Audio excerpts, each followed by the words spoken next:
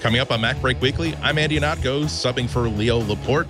Today, we're going to be talking about the 5S and the 5C and iOS 7. Should you be interested in any of those three things? We've got Mike Elgin helping out, along with Renee Ritchie and Tanya Angst, which is going to be navigating a whole bunch of issues, including the idea, should you or should you not bring a non-Apple phone into an Apple iPhone press event? This is coming up next on MacBreak Weekly. Netcasts you love. From people you trust. This is Twit. Bandwidth for MacBreak Weekly is provided by CacheFly at CACHEFLY.com. This is MacBreak Weekly 368, recorded on September 17th, 2013, the 25th Amendment. MacBreak Weekly is brought to you by LegalZoom.com. Visit LegalZoom.com for affordable legal solutions you can trust. LegalZoom's not a law firm, they're better. You can get self-help services at your specific direction or speak to a legal plan attorney to get your questions answered and get ongoing advice. Visit LegalZoom.com and use the promo code MBW to receive $10 off at checkout. And by Audible.com. To download the free audiobook of your choice, visit audible.com/MacBreak. And by Gazelle, the fast and simple way to sell your used gadgets. Find out what your used iPad, iPhone, or other Apple product is worth at Gazelle.com. It's time for MacBreak Weekly. Hello there, I'm Andy Ihnatko. Leo Laporte is, I'm told he's off in the Middle East directing his first feature film, and as such, I'm going to be filling in as guest host. But that's okay. We have other people who are hosting too.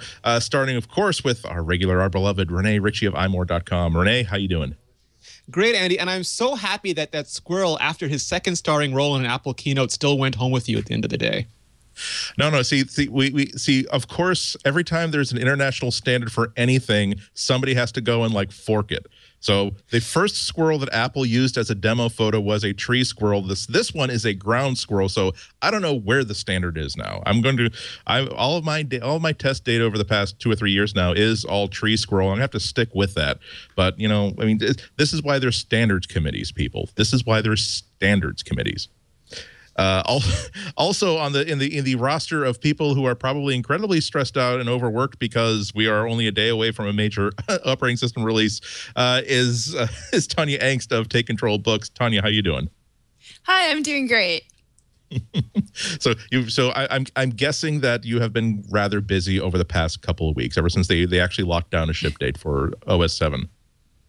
Yeah, it's fairly busy, but we've done this so many times here with the same bunch of people that it's kind of a busy period, but we're not frantic. We're not staying up until 2 in the morning. We're just, sort of doing what we can with the time we've got and having fun with the new features. And yeah, I'm glad you put it that way, because I've talked to other people who've put it in the sense of there's a broken step up to their apartment building, and they keep tripping over it and stubbing their toe, and at this point they've hurt their toe so much that it doesn't even hurt anymore. So I'm glad you're saying that we've just gotten better at producing those things. We're smarter than, well, okay, we'll say it's me. Also, through some bizarre mistake of geography, Mike Elgin is actually, I understand, in the United States of America. Mike, could that possibly? Well, New York City. Right. It's close enough. So, as you refer to it, as a connecting city. That's exactly right. A JFK essentially is what it is. Not Newark. That's the important thing.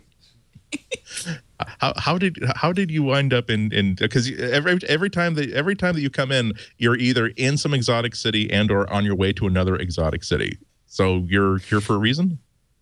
My wife and I were living in Florence, Italy, and minding our own business and having a wonderful time. But one of our relatives is actually getting married, so we came back for a wedding. And while we're here, we're going to eat a lot of this strange exotic American food and see the sights.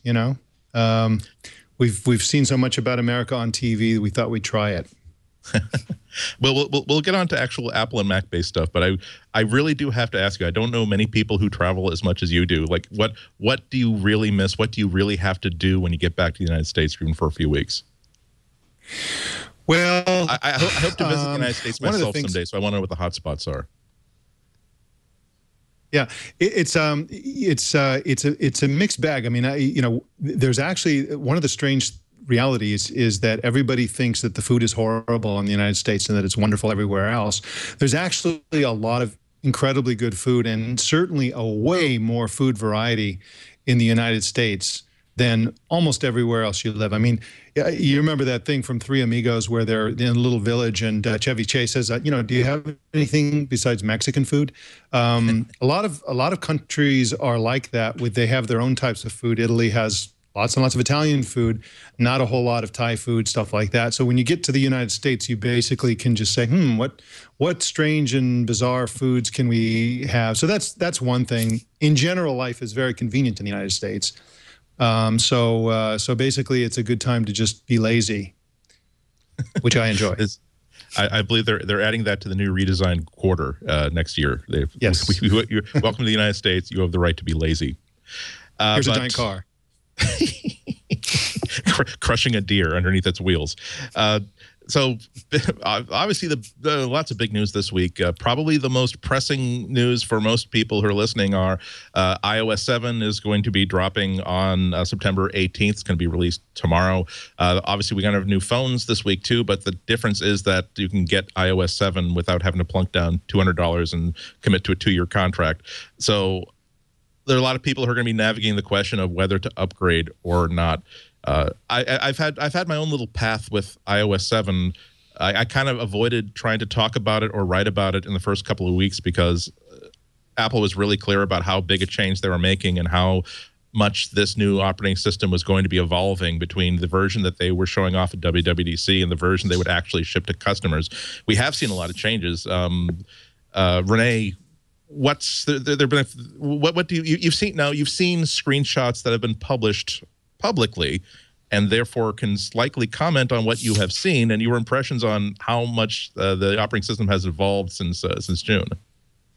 Yeah, I mean, iOS 7 is the biggest change to iOS since the first iPhone, and that sounds like hyperbole, but it's really not. They have redone every pixel of the interface. It's an entirely new design language. They got a really famous game developer to build a physics and particle engine that the entire thing is based on. There's way more gestures, way more direct manipulation. It's much more text-centric. They've got a whole new system for making dynamic text, and it looks visually very different. They did keep it spatially similar, so your phone icon will be in the same place your old phone icon is, and it looks roughly the same.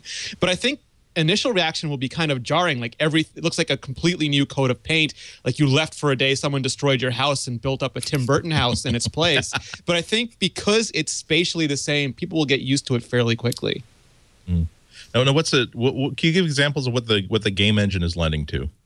So the game engine, instead of previously, you'd have to spend a lot of time animating any special effect you wanted, and you just couldn't do a lot of stuff. Like you couldn't do the Apple stuff where you would peek into photo stacks. And now everything can be given a behavior. So, for example, in Safari, when you press the tabs button, you get this Rolodex that you can flip through, and you can, because it parallaxes, it understands the direction of your phone. As you move your phone around, you can peek at the cards without touching them. And then you can put your finger on one and either move it around or just toss it off. And that makes it much more discoverable because you can play. It's how children learn. You can play with all these things and they interact with you. And it also just makes it more delightful. And when you're dealing with mainstream computing appliances, the more delightful and playful it is, the easier it is for people who aren't tech savvy or aren't computer literate to just pick it up and use it. Yeah. And Tanya, how about you? I mean, you have a different attitude in that your company is in the business of teaching users how to actually use this damn thing. So what's your path been like? Well, I think something that we've been talking about an awful lot because we do a lot more content where we, as Andy said, we're really trying to teach people how to take control of something, how to go deep with something. We've realized what a fool's game it is in many ways to give people detailed directions where we tell them exactly where to tap and click, because interfaces are changing so rapidly these days that by the time we can write a series of steps and publish it, even if we're just publishing it on a web page, it may be changed in a week or two. So we've been talking a lot more about how we can, in our own writing, encourage people, in fact, just like Renee said, to explore, tap around, try a few gestures. If it's not on the upper left of the page, maybe it's on the lower right of the page. So we're trying to really work into, our corporate DNA, the idea that we need to teach people how to teach themselves, especially people who are maybe a little older or a little set in their ways. They have to continually be giving up clues and signposts in the interfaces they've gotten used to learn new things. And I think for a lot of those people, iOS 7 is going to be very challenging just because visually it is very different, even though a lot of it kind of works the same. You finally figured out that, you tap the button that looks like an atom to create a Genius playlist, say in iTunes, and now you have to tap the word that says create. So maybe the word create is more obvious, but it's different. So it's going to be interesting to see how people respond and what we can do about it. Yeah, it's been weird because I can speak openly about the 2 times when I've used iOS 7 not under NDA. So obviously I had a lot of time to use it during the press event last week, and I was pleased that a lot of the things that annoyed me back in June are no longer operative. They went to a thicker font that doesn't really disappear as the original version of Helvetica disappeared. They toned down. They adjusted a lot of the translucency, which was, to me, caused so many interface problems. There were so many times where when I first used it, I was using the music player app, and I thought that there's a bar at the bottom of genres, artists, playlists, whatever, and I thought that it was trying to tell me that, oh, I'm backlighting this one the playlist section in red to let you know there's a problem here that you need to check out. But it turned out that no, I just was scrolling through a list of albums, and Beatles #1, which is a red album cover, happened to be behind that button bar. So it was not. So stuff like that has been adjusted. And thank God they changed the lock screen indicator. Now everyone's probably heard about it has 2 new genuine system-wide gestures where you stroke up from the bottom of it to get at a new hardware panel. You stroke down from the top to get indicators. As a way to remind you, however, that hey, look, there's something new you can swipe upward from. They put an up arrow up there, but now when you at first when you try to unlock, it's like it's trying to tell you swipe up to unlock, when actually you have to actually do like a Hellraiser puzzle box sort of thing.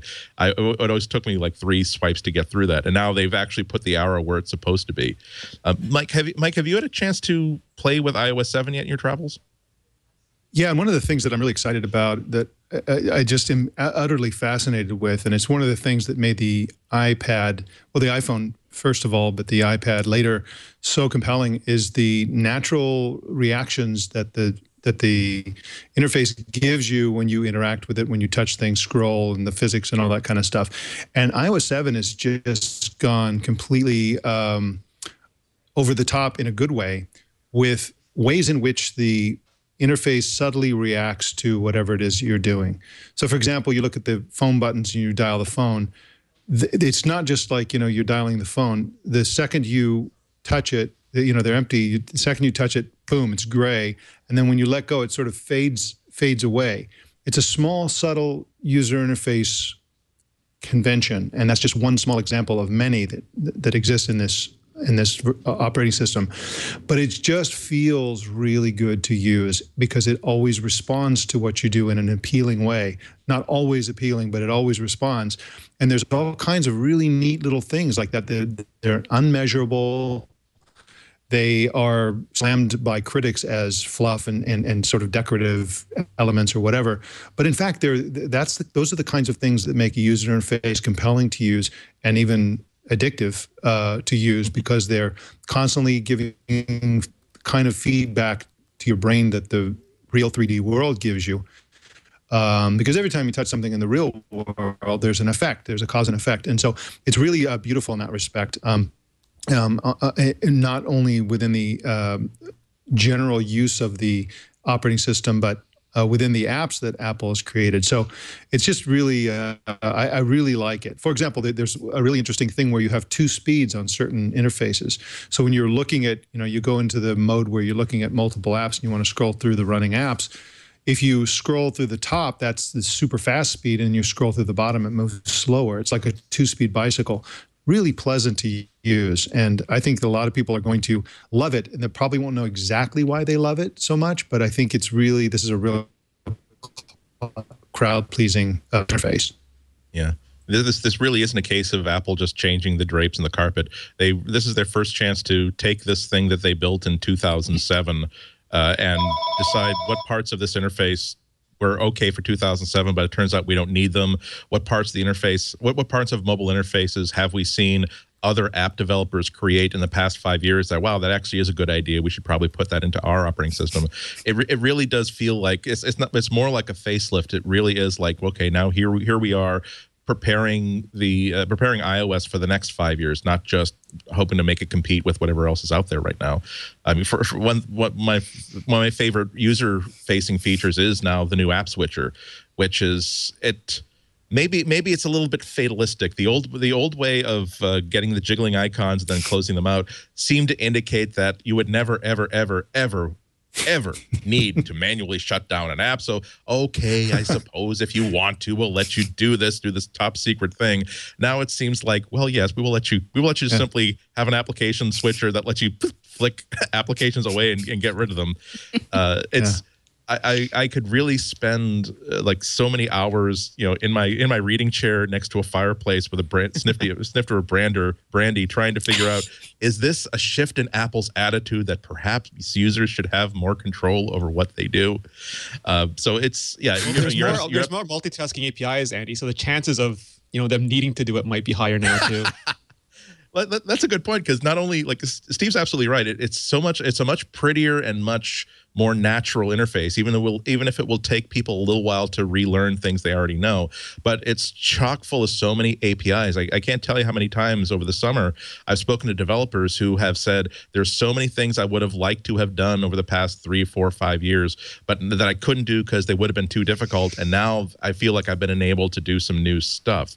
Like, have you had those sort of conversations too? Oh yeah, absolutely. I mean, as much as we saw the visual refresh and we heard a lot of people complaining about icons, every developer I spoke with at WWDC, and I wanted to make sure I spoke to a lot of them before I wrote anything about iOS 7, because it looked more than it was just on the surface. The new multitasking stuff is phenomenal because it makes every app a first-class citizen. And the really smart thing is that Apple realized that perception is reality, and they have this concept of just-in-time updates. So you don't really need to have all these applications running all the time. They just need to run right before you need to use them. And from push triggers, so a notification can update an app, to Apple watching when you use apps and just temporally updating them, 5 minutes before you usually open them, to timers that developers can set. They've put this entire framework together where, if you're not looking behind the curtains, the stuff just works for you. And I thought there'd be pushback from developers because usually they want to control all their own stuff. But Apple used language that made it seem like they were doing a huge amount of server-side smarts behind the scenes, and that's the kind of stuff that really appeals to developers, and I think made it likely that they would go and implement all these features. And just the apps you're starting to see now with content or messaging that can provide you this. Previously, you'd get a push notification, you tap it, you'd go to Twitter or something, and then have to wait 5 seconds for it to go and fetch your message. And now that notification goes and prefetches your message, and it seems like a small difference, but those little things are going to make the overall experience so much better, I think. Yeah. I mean, I think that the real proof in iOS 7 is not going to be what we see tomorrow, but what we see a few months from now, when all the developers are really up to speed on what's going on. I want to ask something of Tanya too. I mean, have you been working hard in iOS 7, and has that been a stumbling block to your trying to get any of this work done? I've been. Let me preface this by saying that I have had iOS 7 on a couple of devices that are in no way mission critical, that I can put down and walk away from and stay away from for a week if I get upset with what I've seen. Well, I have installed iOS 7 on my regular iPhone that I use just for normal person iPhone stuff, and been living with it for a while now, and haven't had any huge struggles with getting used to it.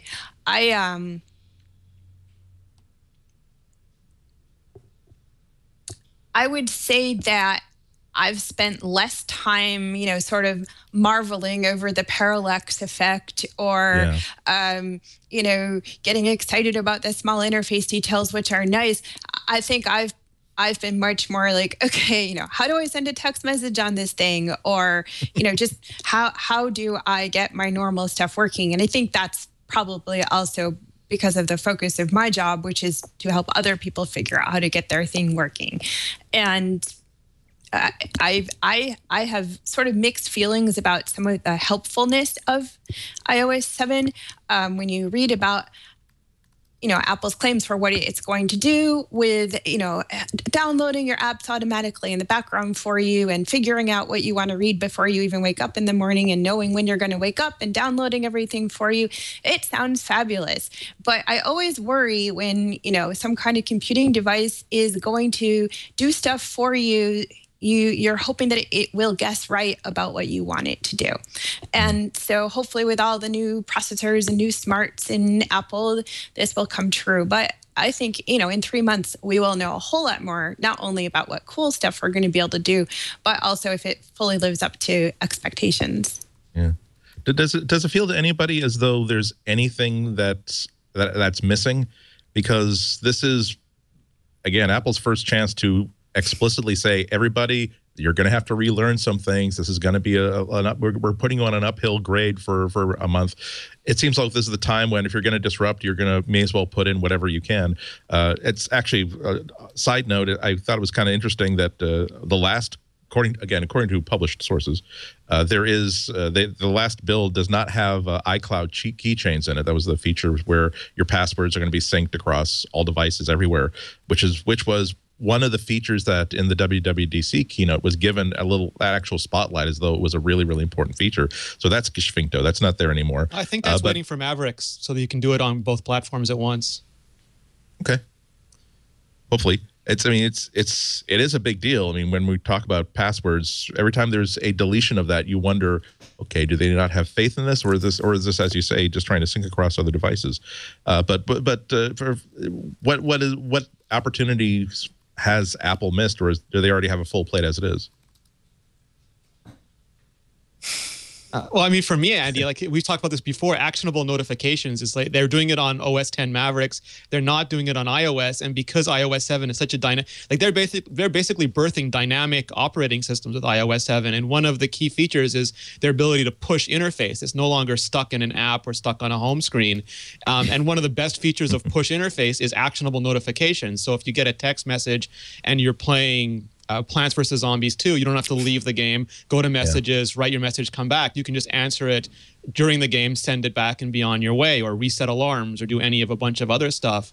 And that's available on Android. It was partially available on WebOS years ago. It's going to be in Mavericks, but it's still not going to be in iOS. And I think that's still that, and maybe the predictive aspect of Google Now are the two things that seem the most obvious to me. Yeah, that's what I was just going to say. Is I think I would have guessed that Siri would be further along by now.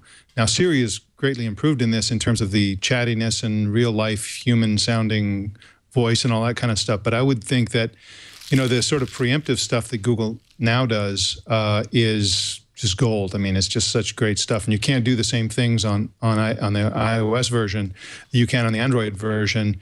And I would think that Apple would really want to get busy on that aspect of it. I'd like Siri to start interrupting me at some point, out of the blue, with something that she sort of came up with and put two and two together. The traffic is bad, and I noticed that you have a meeting, so I know you like to go to Starbucks, and I know that Starbucks is really busy right now. I mean, I'm sort of projecting into the future, but I'd like to see a lot more sort of super assistant kind of stuff rather than just, tweaking it a little bit and making the voice sound nicer.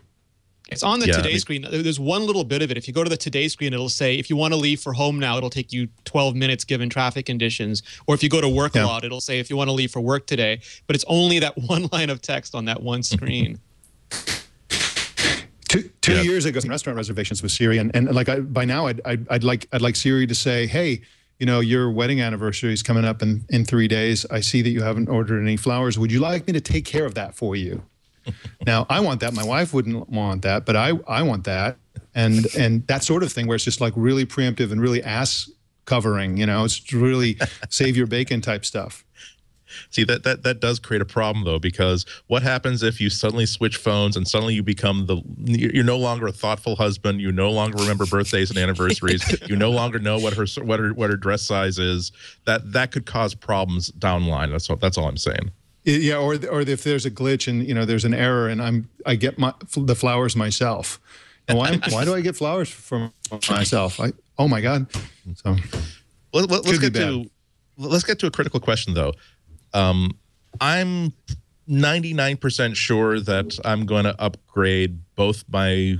Okay, granted, I'm now a full-time Android user, but I also use my iPhone a lot. But I rely on my iPad for my daily work. And side note, I do think that the interface for iOS 7 looks a little bit. It still looks a little bit strange for me on the phone, pretty much because it's so different. On the iPad, though, boy, with a little bit extra room to spread out in, it looks so much prettier and so much more right and more correct. So, but nonetheless, it means something that I'm probably going to be upgrading my iPad to iOS 7. But I'm not sure that I would recommend it to other people. So I really want to go around the panel and get your opinions on. Tell me, are you going to be upgrading your real use devices? And two, will you recommend that random person who does not work in the tech industry would do it? And let's start with Renee, I think. So I have this test that I do right before any iOS release, because I put the first beta on both my iPhone and iPad immediately because I have to. I mean, it's part of my job. So what I do is I wait till the GM is out, and then in this case, I gave my iPad to my mom. My mom's favorite computer, the computer she uses the most is the iPad. She can do way more on an iPad than she can do on her Mac. It's the perfect computing device for her. So I gave it to her, and I wanted to kind of gauge her reaction. And she loved it immediately. She thought it was colorful and playful, and she had no trouble doing anything that she normally does on an iPad. And to me, that means that for most people, most of the time, this update will be, maybe a little bit jarring initially, but it'll be absolutely usable enough for them to do. If you have something that's mission critical, if, like Andy, you absolutely have to have it for that plane flight, I would wait a week and see what, the reaction are. But I think for most people, it's fairly safe at this point. How about you, Tanya? Oh, I absolutely recommend, if your hardware device will support iOS 7, absolutely upgrade. There's just no reason not to. It's a benefit to everybody to stay current with what Apple is doing and to be part of the excitement of what's going on with the technology. The only consideration really would be, do not upgrade, 2 hours before you're planning to get on an airplane. Or, don't upgrade if you really need to be using a lot of your apps and you don't have a few hours to sit down with it to learn what's going on. Take a couple days when you can, focus on your upgrade to make sure that you're ready for it and everything's going smoothly for you. But this is just really neat. I mean, these iPhones and iPads, these things that we have, these are like having supercomputers in your pocket. And I have seen all kinds of people who are not very computer literate do the most amazing things with them, using the maps and the social networking and the geofencing, just all the features they have. Everybody finds a few features that are just like little miracles that they carry around with them every day. And if we're alive at this time in history, why not, if you've got a device, put on the newest thing from Apple and try out all the great stuff. I think everybody will find something to like. Yeah, there'll be a couple little stumbling blocks. A couple of things won't look the way they used to, but it's good for everyone's brains to learn new things. And I think this is a winner from Apple, and there's just no reason to stick around on iOS 6. Things will start breaking or not syncing correctly, and you want to get updated and stay with the program and have a good time with it. Mike, how about you? I mean, you're maybe in an odder situation because I totally agree with it. Yeah, I mean, human psychology is a funny thing. There's always grousing, and then when people get used to it, they still think that they don't like something about it, but then try to get them to go back to the old thing.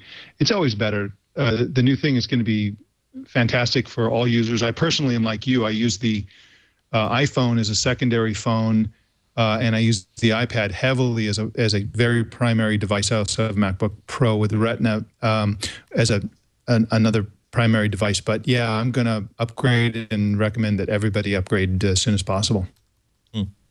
Yeah, I mean, I agree with you mostly. I think the only qualm that I have is that I think it's going to be stable. I think that most of the apps that people rely on are the kind of apps that have a huge tech support and huge support staff working on them. It's not one person in a kitchen counter who doesn't have time to really update something for iOS 7. So I think that it's been tested 10 ways till Sunday by now, even third-party apps. I think the big hitch for a lot of people might be that a lot of what we use, particularly a phone for, is I've got 10 seconds to make something happen. Like for instance, on Tuesday, I'm going to be recording an interview that is the sort of thing where if that thing gets screwed up, I just have to leave the business. That's how bad it would be. And for that, I don't think I will be having iOS 7 on the device that's doing that recording. So I think that people need to be prepared that things that you expect them to be up in a certain place might not be in that certain place. A way to do something that you've been doing almost by muscle memory at this point might work a different way. So I think that your phone will be stable, but the person behind it might not be stable for at least for the first few days. So definitely keep that in mind. So definitely users. Yes, thumbs up around the panel for updating to iOS 7 on the first day. But before we leave iOS 7, there's another one of the really coolest things about iOS 7 is support for a new thing that Apple is doing called iBeacons, which is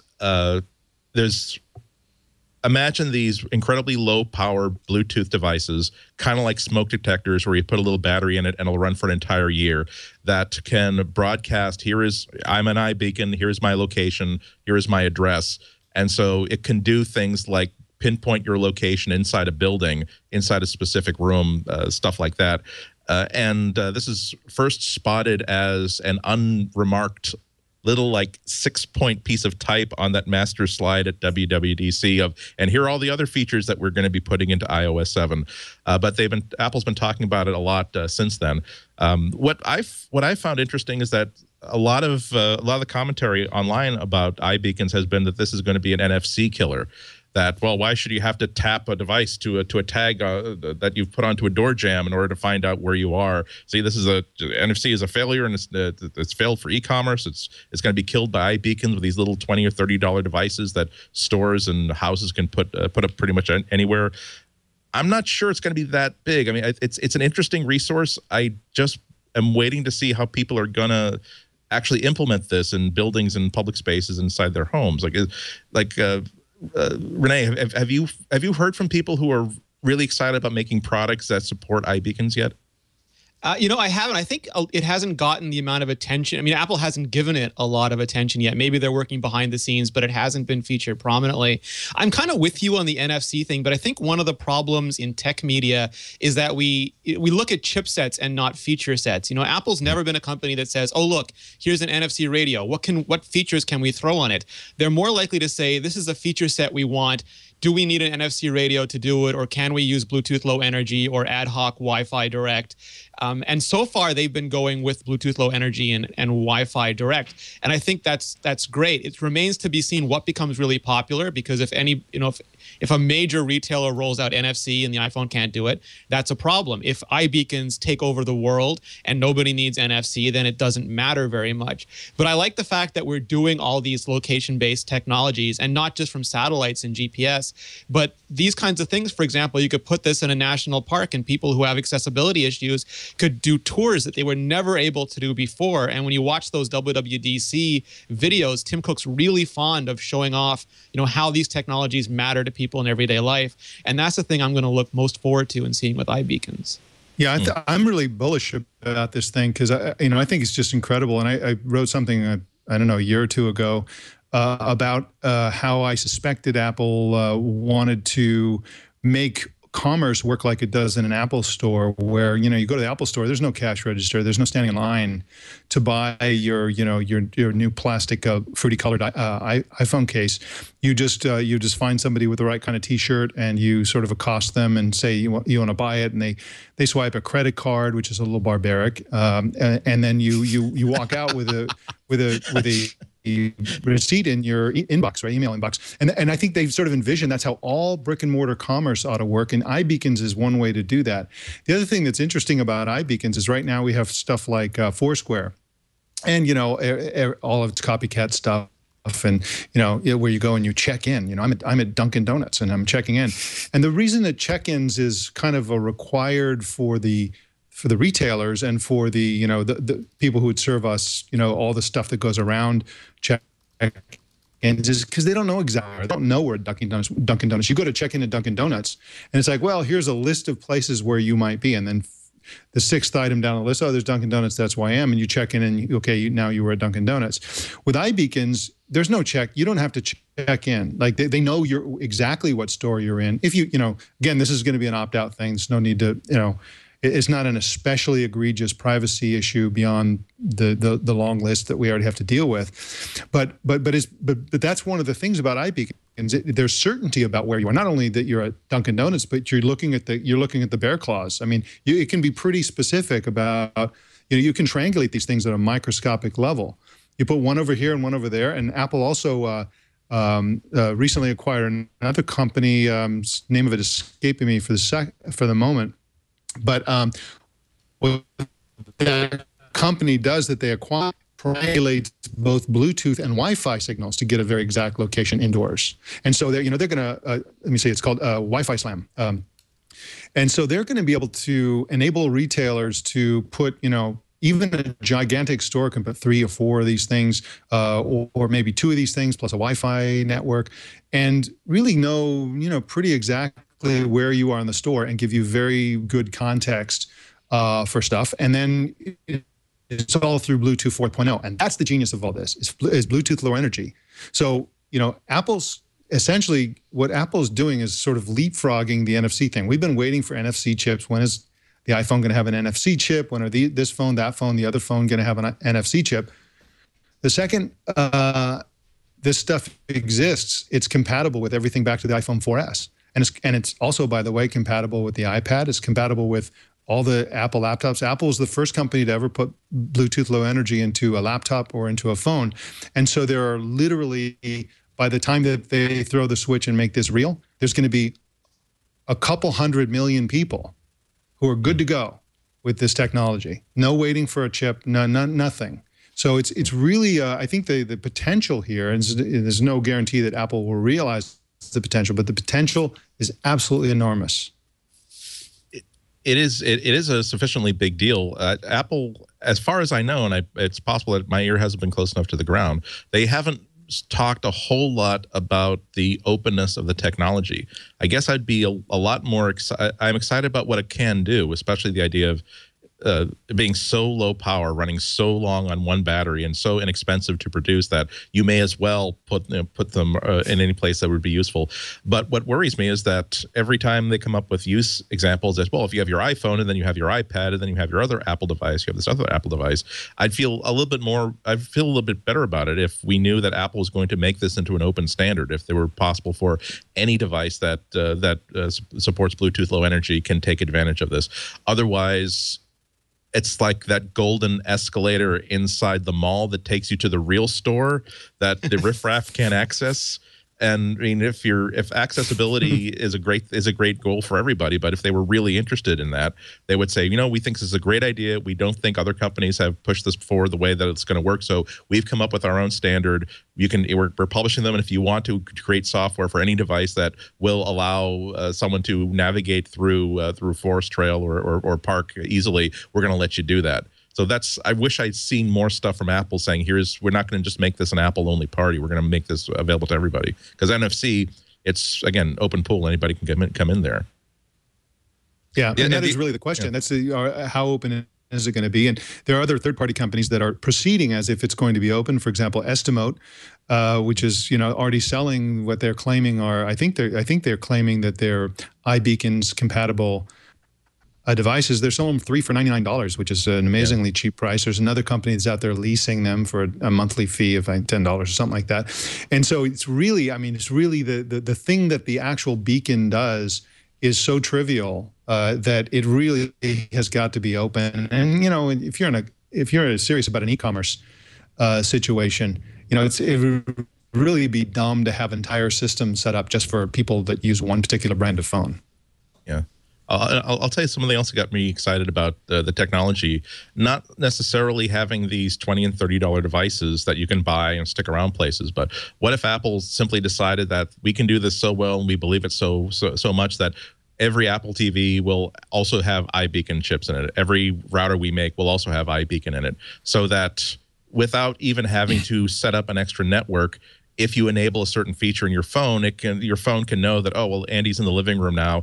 I'm going to just by default connect through the AirPlay speakers that I know happen to be inside this living room. Or I know that Andy has left the house because I can see that he's at the front door, and last place he was at the room that was behind the front door. So I'm going to put the phone into whatever mode he wants it to be in when he is not home anymore. I'm going to disconnect the Wi-Fi from the home network. I'm going to make sure it doesn't necessarily automatically connect to base stations that it might encounter while he's on his walk, that sort of stuff. I mean, I think that I see sort of a similarity between the response to iBeacons and NFC, in that when people talk about iBeacons, they talk about that store experience where, hi, great, I just, Pottery Barn, the reason why I stopped at this set of placemats is because I got a text message. I'm not interested in these placemats. Please don't record that Andy Ihnatko is shopping for placemats and market at me accordingly. But NFC is usually talked about as a failed way of doing e-commerce, of doing wallets. And to me, the most impressive stuff I've seen with NFC is when you need to configure your phone or your tablet to work with this router or with this speaker system, and you simply tap it against the router, and they have a conversation chip to chip, and suddenly your phone can talk to the router without any complications like that. So all of these things have a lot of potential. I think it's going to take a company that has enough force of will to say, this is a great idea, and we're going to make everybody believe that this is as good as we think it is. Yeah. Any last comments about iOS 7 before we go to break? No. Okay. Let's. We have now. Before Leo fled for his directing assignment, he did pre-record a bunch of ads for some of our sponsors. So now let's go to Leo Laporte somewhere in the recent past to talk about LegalZoom. Hey, Andy, sorry to interrupt. Thank you, by the way, for filling in while I'm gone. First day on my vacation, I'm already back doing ads. Actually, I wanted to talk to you about LegalZoom. One of the reasons I like to do the ads for LegalZoom is because I use LegalZoom. I used it when I first set up Twit. Somebody, I think it was Kevin Rose, said you should really make an LLC when you do this. And he'd set up a number of companies, Dig and others. So I listened to Kevin, and I went to LegalZoom.com. Now, LegalZoom's not a law firm. This is what's cool about it. It doesn't cost you like a law firm will. They don't bill you $350 an hour. The way it works, you go to LegalZoom, you're going to get a flat rate for a particular product. For instance, in this case, an LLC. You can also do an S Corp or a C Corp if you want to incorporate as well. You can do other things too. Trademarks, patent filings, all the things you might want to do when you're starting a business. It's really wonderful. I got to tell you, starting your own business is awesome, but it's really important to legally protect yourself. The good news is it doesn't have to cost a mint. You don't have to go out and get venture funding just to do the LLC. Over the past 12 years, 1 million business owners have trusted LegalZoom to help start their businesses, including me. LegalZoom saves you a lot of time and a pile of money. Mostly, an LLC filing is basically filling out forms.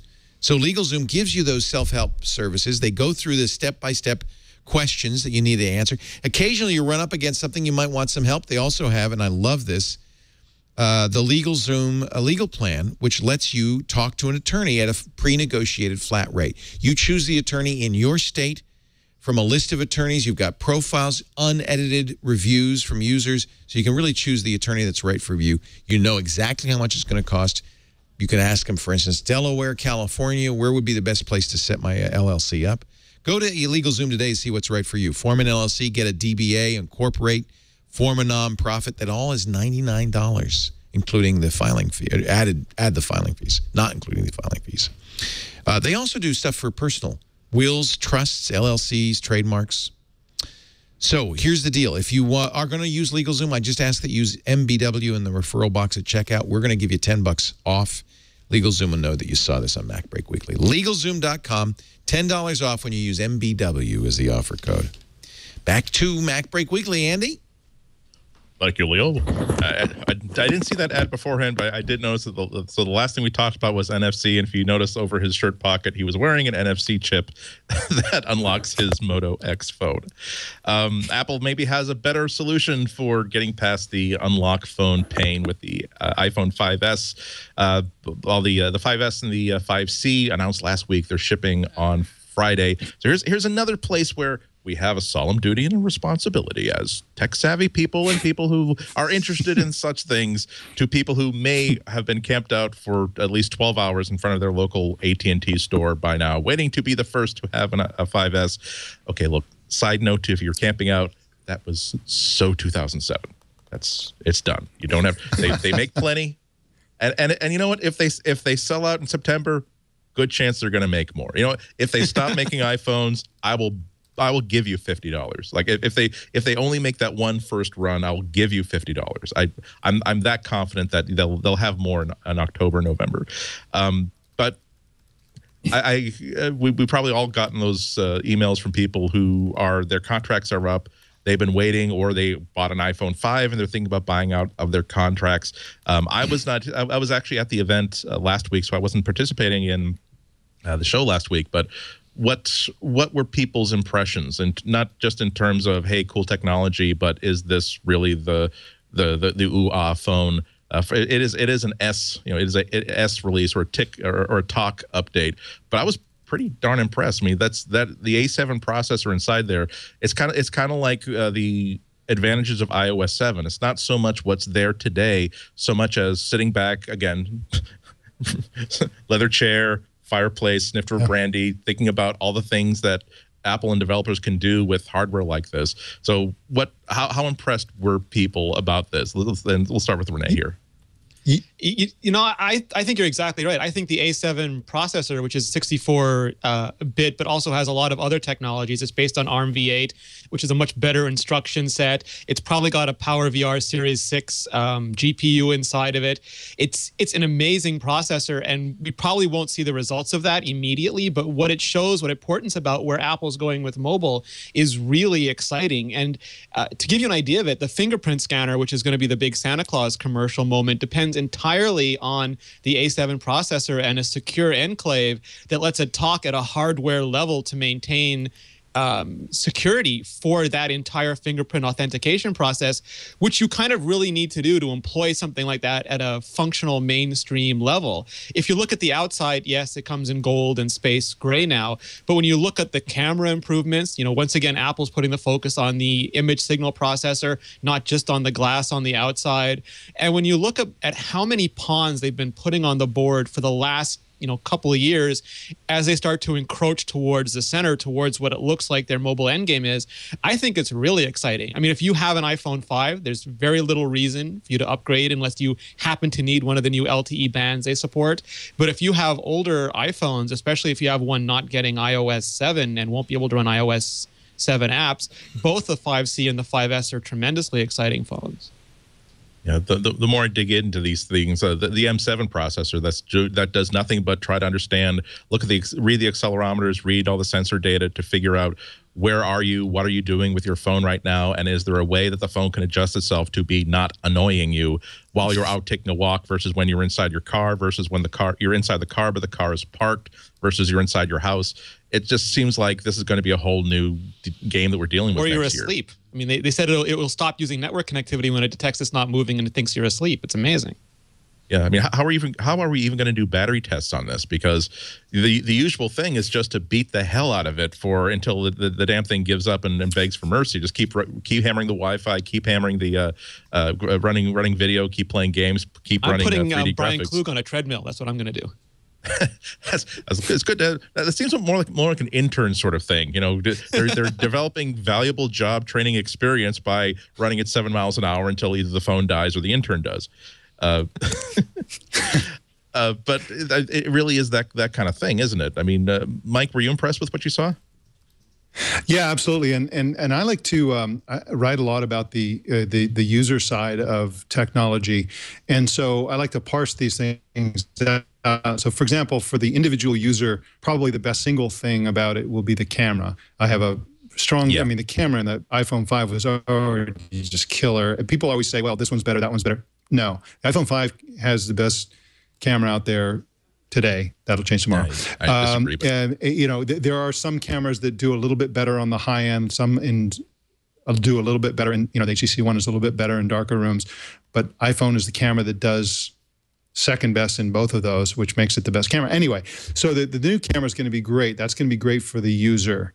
But the only, and all the 64 bits and the faster processor and all that kind of stuff, but the only thing that's really culture changing is the fingerprint reader, because, and people are sort of missing, a lot of people are missing the boat on what this thing is for. It's not about securing the phone.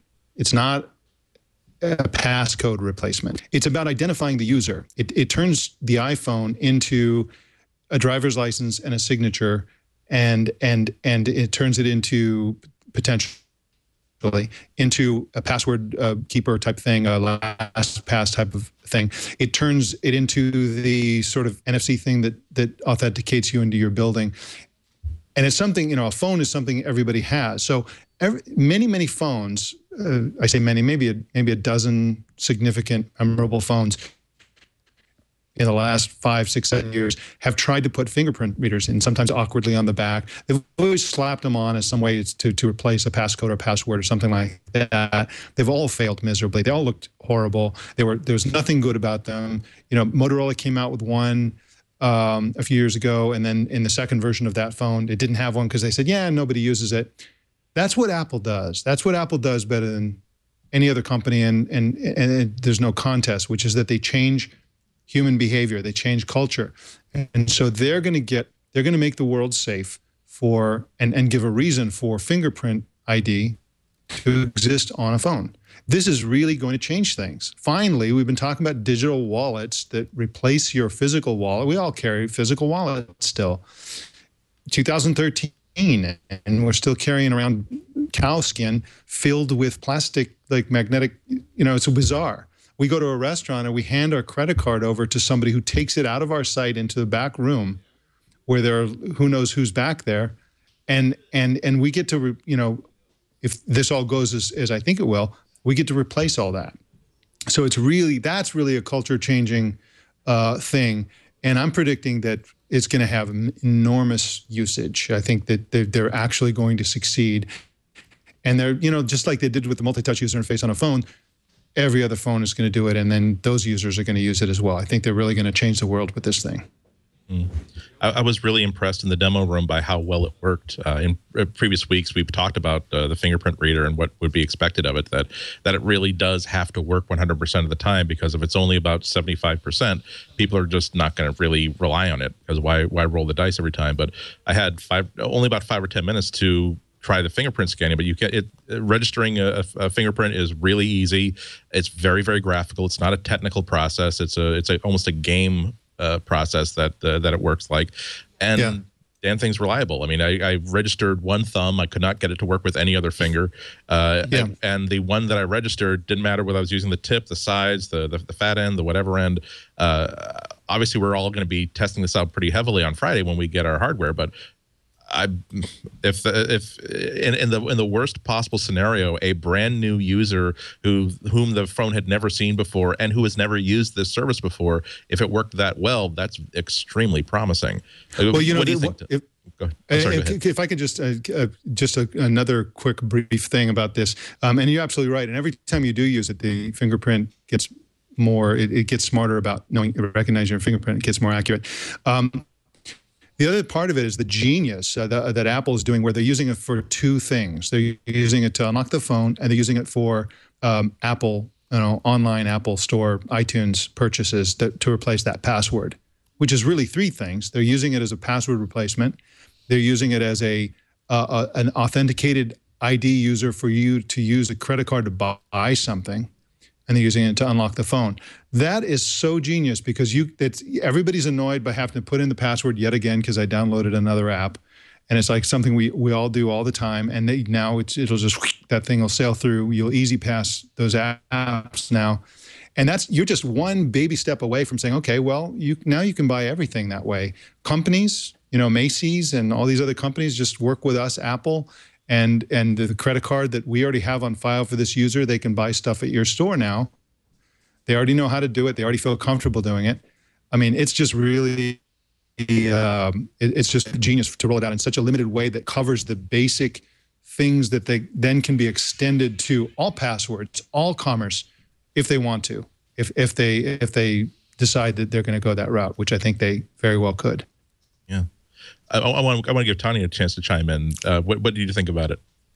Well, I personally was just so excited when I first heard about it. And that's just because personally, I spend a lot of time editing and writing about iOS. And therefore, on my own desk and in my own office, I am constantly entering passwords on these things. And further, I keep editing articles and books about how important security is and online privacy and things like that. And so I become more and more personally paranoid. So over the past 3 years, I've gone from, having the stupidest passcodes you could possibly imagine on these things to actually having fancier and fancier ones that take longer and longer to enter.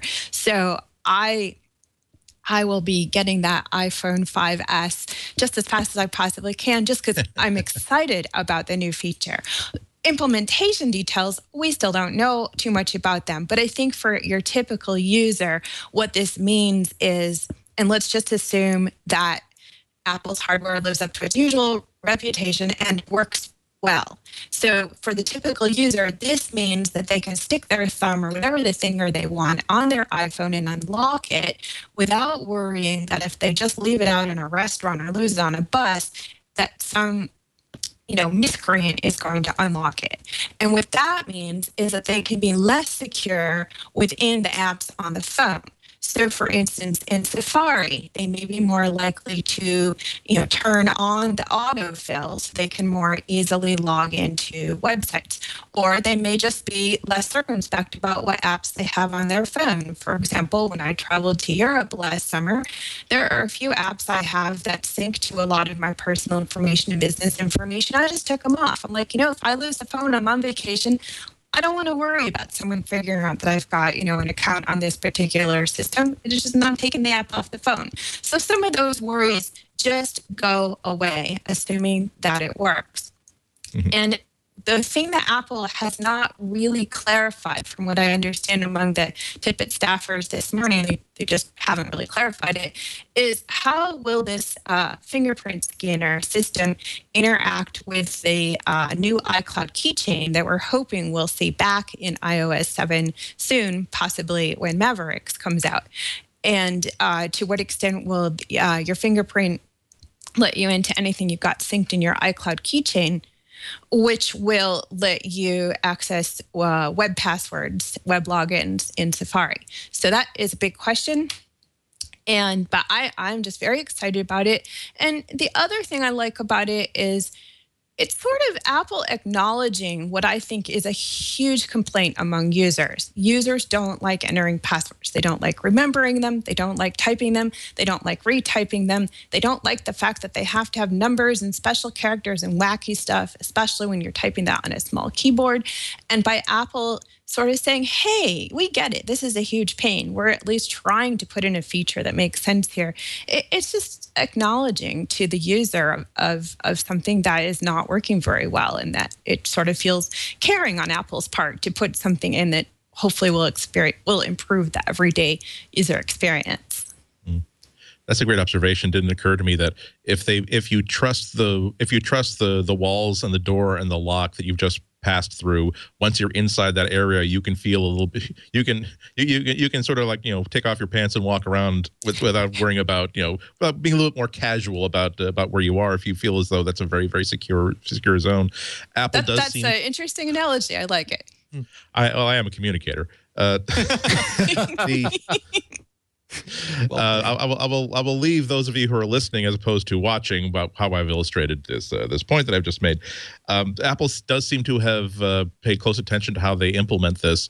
The only trip ups and this is something that Wall Street Journal has talked about in a blog, as I think they talked to someone at Apple who mentioned that if you got sweaty fingers, that's going to be a problem. If you've got like lotion on your fingers, that's also going to be a problem. That seems like obvious that if there's something that is, given that you are just putting your finger on something that's essentially a scanner, an optical scanner, something that's going to smear your fingerprint is not going to help out.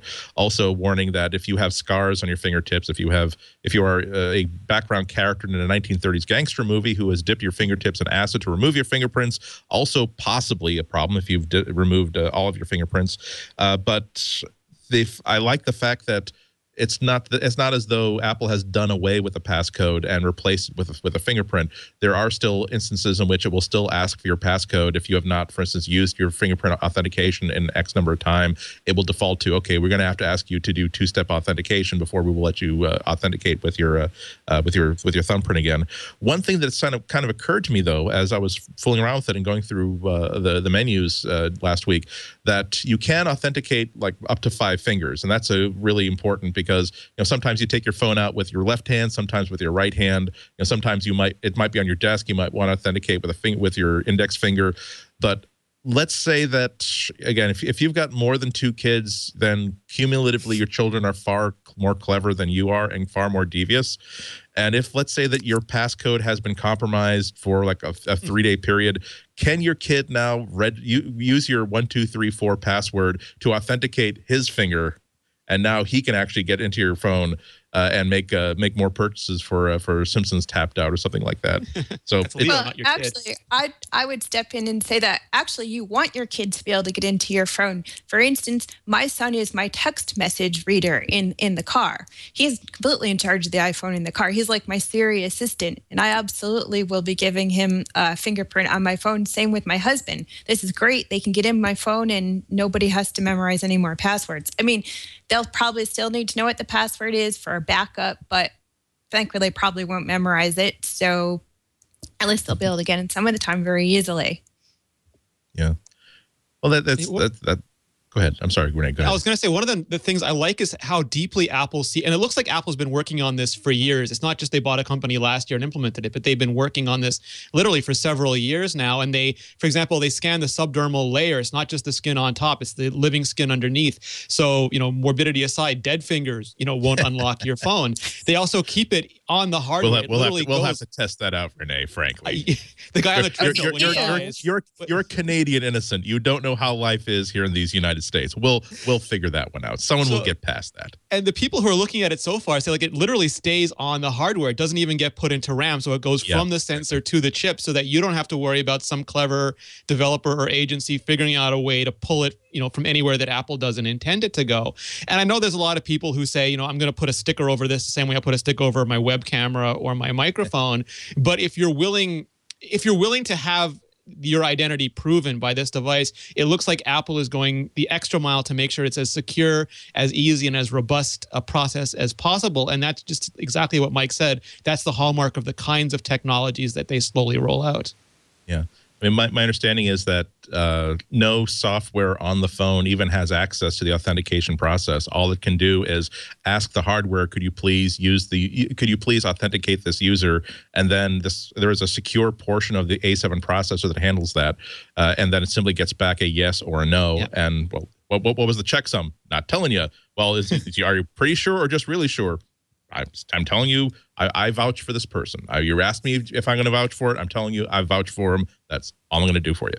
So yeah, because if there were like a hash that represented a unique signature represented by your fingerprint and that got out, I can change my passcode. Changing my fingerprints, whole other issue. And I'm not sure if it's as easy as going through the dictionary and finding a word, yet another synonym for dragon that I don't think anybody else has thought of yet. But getting back to the A7, there's been a lot of discussion about whether or not this is just the 5S is just the first device we're going to see that has the A7. It's a natural to think that we're going to see that in whatever refreshed iPad comes out, hopefully later on this year. But I'm surprised at how much traction people are giving to the idea of the A7 processor as the heart of a MacBook Air next year. What do you think about that, Mike? I thought that I'm not sure that I understand enough about the A7 to be able to answer the question, what problem will the A7 solve that Intel's Haswell strategy is not going to solve? I mean, this year's processors are already doing kick ass for power constraints. Next year's wave of updates is going to be even better. So I'm not sure I understand what problem the A7 would solve.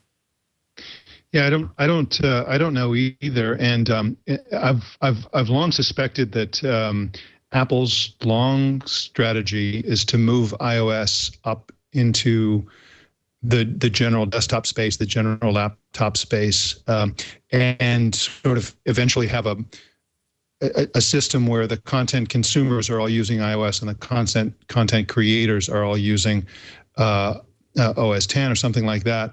And so it could be that they want to just take all the mobile stuff as Moore's law makes it all more powerful and move it all up like the Jeffersons. I don't know one way or the other, but one of the questions that I wanted to ask the panel, because I personally don't know, a lot of the promise of 64-bit processing requires a heck of a lot of RAM. And do we even know how much RAM is going to be in the new iPhone?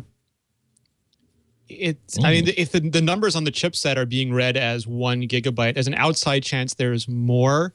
Although, I mean, 64-bit, it has a lot to do with the amount of registers you can read at once, which is sort of like the old thing, you know, you can keep stuff in RAM, you don't have to go to the hard disk. This way you can keep more on the chip, you don't even have to go to RAM. So it speeds it up that way. And the instruction set is so much faster anyway that you get a lot of the boosts that Apple was suggesting.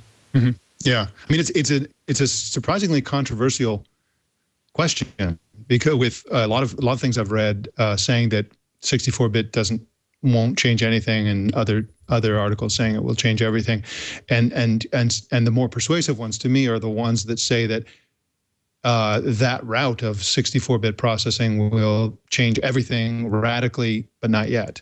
And so so I'm really curious. I mean, it's just a kind of an exciting. That's one of the most exciting things about this whole thing, is what's it really going to be like to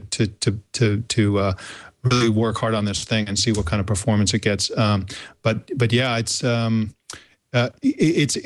mystery. But you also don't know the extent to which, you know, what Apple's relationship is with Intel.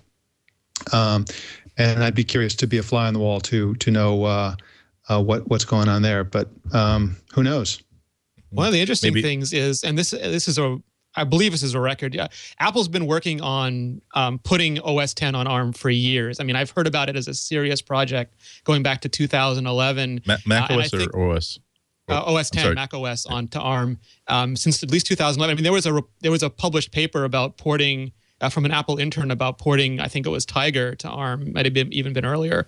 And, you know, WWDC last year and this year, there were a lot of people wondering, you know, how far along that project is and when is Apple going to get serious about it. But it sounds like a very serious project, and it might be not intuitive at first, but when you start thinking about a very light MacBook Air-like product that gets 24 hours of battery life, you know, and does a limited amount of computing, but lets you do it for an incredibly long period of time, and that Apple can control that chipset and its destiny in a way far beyond what it can do with Intel and their roadmap, it seems like a very Apple thing to do, given both their history and where it looks like they're going. I mean, it's very much in style for what Apple would be thinking, to, even if they're largely happy with their relationship with Intel, to make sure that they have a plan B ready just in case things go sour, or whether they have a better opportunity in a couple of years. When all of this talk about the 64-bit hardware, it really, the message that I really heard last week was not so much, hey, look, we've got this phone with a 64-bit processor, but that we are updating our entire mobile library for 64 bits.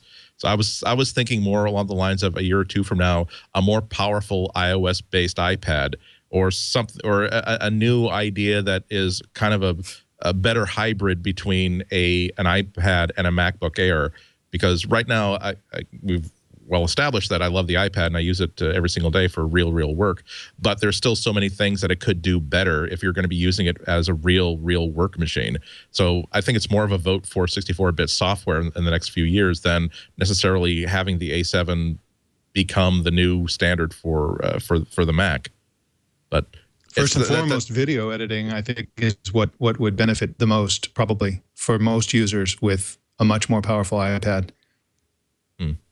But are people really going to be using the iPad for serious video editing? I think they would. I mean, I think most people won't be doing serious what we communicators right. would call serious. But I currently edit all my videos on YouTube in the cloud, so any improvement on that would be welcome by me personally. And also, I've just corrected myself. It's so easy to think in traditional terms that when I think about powerful video editing, I think of, oh, so why would someone want to run Final Cut on an iPad? But we've just seen last week demonstrations of, we've just, not to get back on, we were talking about the camera earlier, and that's probably the one user-facing feature that I'm most excited about, that if you want to see the power of the A7 chip, it's the idea that, you know what, we are just going to always be looking at and deciding what kind of, looking at the scene whenever you have the camera app open, so that by the time you touch that shutter, we've already essentially taken that photo 80 million different times and figured out exactly the way to do it. And we are going to take multiple pictures and create a single synthetic image that has tone mapping, because we have that much power there. So now you've got me, after correcting myself, thinking about, well, what could you do with a video editor if you have enough oomph that the app could actually look at your entire 38 minutes worth of 1080 HD video and know that, well, here are medium shots of people with faces looking at the camera. Here are wide shots with motion. Here are wide shots that are static. After producing a shot list like that, can we simply do a really good rough edit for the user just by the virtue of the fact that we have this kick-ass processor on this little mobile device? So I am humbled and chastising myself to remember that the powerful editing, powerful photo, powerful software is a very different thing when you put it through Apple's filter of what power actually means. I think where we're headed, I mean, where this is really going is that we're headed for the elimination of a difference between video and still photography, where everything will be video and every frame of video will be a really beautiful still photograph. And so instead of just capturing that specific moment, you'll just hold your phone up in the photo mode, and then there'll be a wheel or some kind of interface that allows you to quickly go through and say, that's the one I want, push a button, and up it goes to Facebook or whatever. And I think that, we're really getting, not just with phones, of course, but with all digital cameras, to the point where, in 10 or 15 years, we may, people may not look at still photos and video as being so different. They may be pretty much the same thing. Mm. I mean, I'm sorry I interrupted you earlier about when you said that the iPhone 5 is the best camera out there. It's obviously a subjective opinion. I think that after using the Lumia 1020, the Nokia, for a couple of months, and using it side by side with the iPhone 5, I don't think the iPhone 5 is in its class.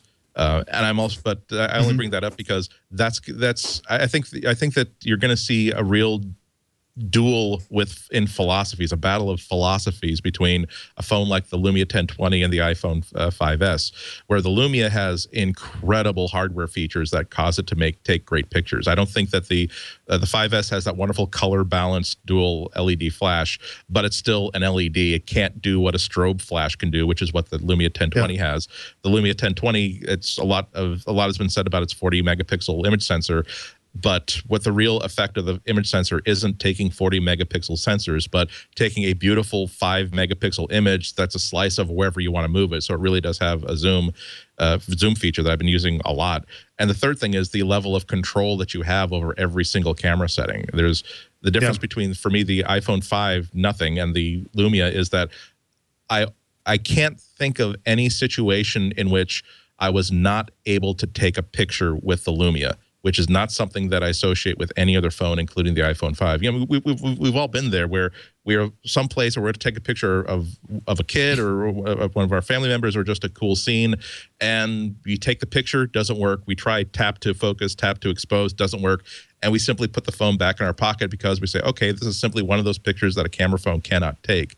And so the Lumia doesn't have that restriction. However, my frustration with the Lumia is the same as with most other phones, in that it just does not understand color balance as well as Apple seems to know what it is. It doesn't understand it doesn't understand how humans emotionally react to a picture the way that Apple puts that into every single thing they do. So I really think that that's going to be, again, a battle of philosophies. Do you get a great picture by putting in great hardware? Do you get a great picture by trying to be smart enough to look at the data that's being collected and use it to build something that you think the humans are going to enjoy? So I don't know if there's going to be a winner. I think it's going to be a choice of what you like, what pleases you. Well, speaking of humans enjoying it, I mean, the biggest elephant in the Lumia living room is the fact that it doesn't run iOS or Android. So it's almost like, I think for the average consumer who needs to be part of one of the two big app ecosystems, et cetera, it's almost like a standalone digital camera. It's out there. It's outside of the world of what's happening in terms of apps. Yeah, I mean, exactly. So it's. In my review, I compared it to between the comparison between iOS, Android, and Windows Phone. It's like the difference between living in New York, living in Brooklyn, and living in Boston. Where they're three very nice cities. If you have an iPhone, you live in New York, meaning if you want to get a Knish at 3:30 in the morning, you can get a Knish. You get all the first run Broadway shows. You get to see Louis C.K. testing out material before his national tour. If you live in Brooklyn, you have access to that, but it's a little bit more of a hassle to get there. You have to wait an hour or half an hour to get to there. Boston is lovely. I live in the Boston area all my life. It's a wonderful city. You should consider moving and raising your kids here, but you're going to get the road show of Book of Mormon. You're going to have to get a Knish when the store is open, and you'll be lucky if Louis C.K. even plays here as opposed to anything like that. But the interesting thing, and this might be something that that'd be great for everyone to really chime in on. We all care about this stuff. There is a level, sometimes I wonder if we care about this way, way more than ordinary users do. I mean, yes, Windows Phone has a minuscule app library compared to iOS or Android, but it's got the hits. You can get Comixology on it. You can get Netflix on it. It works well with Evernote and all that other sort of stuff. Google's has absolutely no interest in developing anything that's native for it, and you're never going to see a good game, or you're never going to see a good service for it in the first year, if ever. But maybe a phone that does the core functions extremely well, but also has this kick butt camera, which means that you're going to have a beautiful picture of your kids and your dogs, as opposed to one that's kind of okay. I don't know. I mean, how do you make that argument? And whoever wants to chime in on that. Well, the way I make it, is that the people who care about super high quality pictures, people care about the difference between an iPhone 5 or iPhone 5S quality picture and a Lumia picture, are the same people who care about all the apps and geeks. And by the way, the other thing, that one of the best things about the iOS platform is the hardware add-ons, the sort of hardware version of apps. Like I write a lot about low cost smartphone-based home automation, and almost everything is iPhone-based. All the little things that replace the peephole that uses an old iPhone for a camera, and the thing that communicates with your dog and drops a doggy bone over the internet, and all this kind of stuff. Those are all iOS compatible things. If you have a Lumia, you're completely outside of the entire world of smartphone aftermarket fun stuff. But back to the point, it's the same people. I mean, most people are uploading to Facebook. Facebook will destroy your photographs through lousy compression and aggressive compression. It doesn't matter what phone you took it with, unless you're uploading it to Google Plus and have you've gone through the whole you've opted into the thing where it doesn't modify your pictures, or you're using Flickr. In other words, unless you're in some small tiny subgroup of people who really, really care about photographs, it doesn't matter what quality your picture is, because Facebook's going to wreck it. But that also makes the case that even the Samsung Galaxy S3 that you're getting for free, even the iPhone 4, which you can get for free on that level, is as good as the iPhone 5S camera. I mean, in terms of what people are going to care about. Tanya, what do you think? I think people, for the most part, normal people, really, it's not that they don't care. It's just that they're focused on other things. So it comes up so low on their care list that they end up effectively not caring. I think most people get smartphones just on a whim, and more ideally because their friends have a similar phone, or their other family members have a similar phone, because then they get the synergy of learning from each other, or more readily sharing stuff. Yeah, I mean that's why. But I think before the show, I was talking to Mike, because he's using the Moto X, which is a phone that I absolutely love. And man, if it had a better camera, that might very possibly be my next phone, or excuse me, be without knowing anything about the iPhone 5S. That would have been. The iPhone 5S is.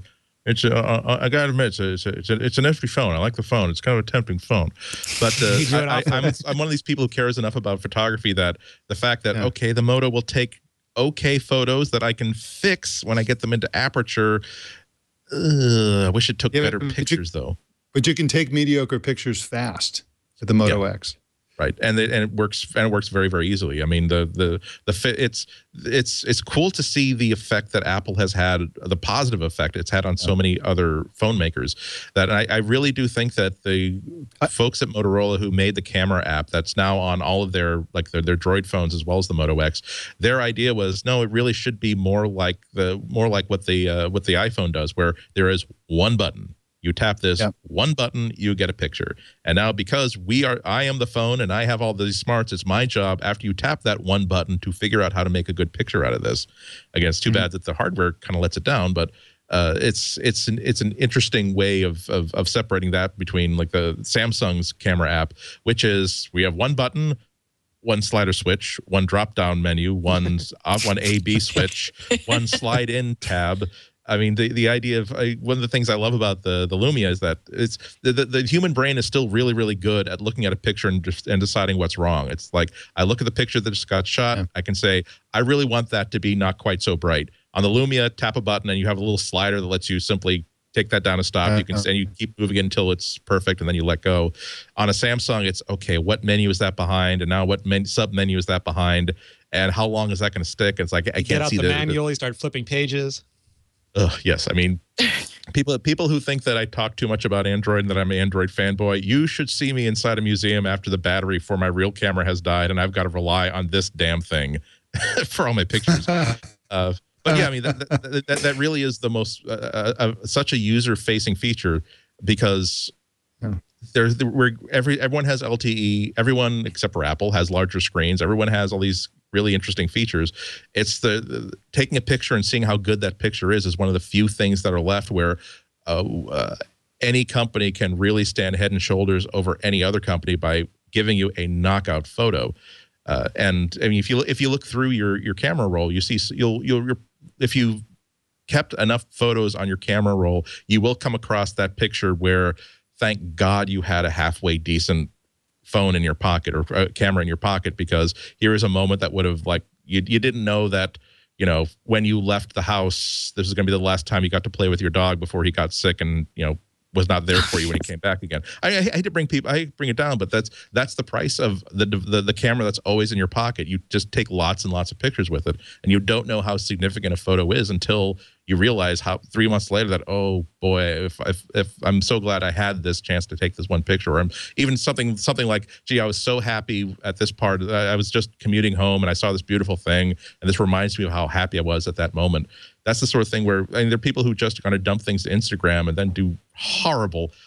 I mean, some of the things that Instagram does to photos, they should be brought up in front of the tribunal at The Hague for the things that Instagram does to these beautiful pictures that the iPhone is taking. But I mean, it's great. Well, but you're actually bringing up another weakness of the iPhone, which is that compared to other systems, I know, Andy, that you, in addition to using the Moto X, also use Google Glass, and you know, one of the things that makes a good photo good is the ability to take a picture very quickly. You see something, it's a moment that happens for 1 second. And if you don't ever take the picture, then it's not a good picture. And if you can capture it, wow, what an amazing picture, because you captured this fleeting moment. And you can do that with Google Glass. You can do that with the Moto X. And you know, it would be great for Apple to do more Moto X type things because they seem to have a lot more processing power. So for those unfamiliar with Moto X, you sort of twist your wrist twice to turn on the camera and it's ready to take pictures. There's like a second lag or so. And then you just touch anywhere on the screen, it autofocuses. It doesn't focus where you touch unless you choose that setting. But the default mode is you touch the screen and it will take pictures as fast as it can. Yeah. As fast as it can is pretty much a picture every 3/4 of a second or so. It's not that fast, maybe half second. It's not that fast. What would be killer for Apple with all this amazing hardware and stuff to have a quick go straight to the camera gesture and then just be able to do rapid fire. I mean, I have a Canon EOS 7D which can take 8 pictures a second and do that for 130 seconds. Many of my best ones where I fool people into thinking I'm a good photographer is the fact that I took 100 pictures and one of them by some miracle happened to be a good photo. if that's just a basic fundamental thing, the speed of how quickly can I be taking pictures and how many pictures can I take in 3 seconds. Like that would be great for Apple to really get on board with that, or at least there are apps that do that. So maybe that's good enough for the enthusiast. But that's one area that I like to see them improve. They don't have the gesture stuff yet. They do have the fast camera access button on the lock screen, which it's better than it used to be, but you just pull it up and you can start taking photos. iPhone 5S has burst mode, so you hold your finger down on the button, it'll take 10 photos a second as long as you're holding your finger down.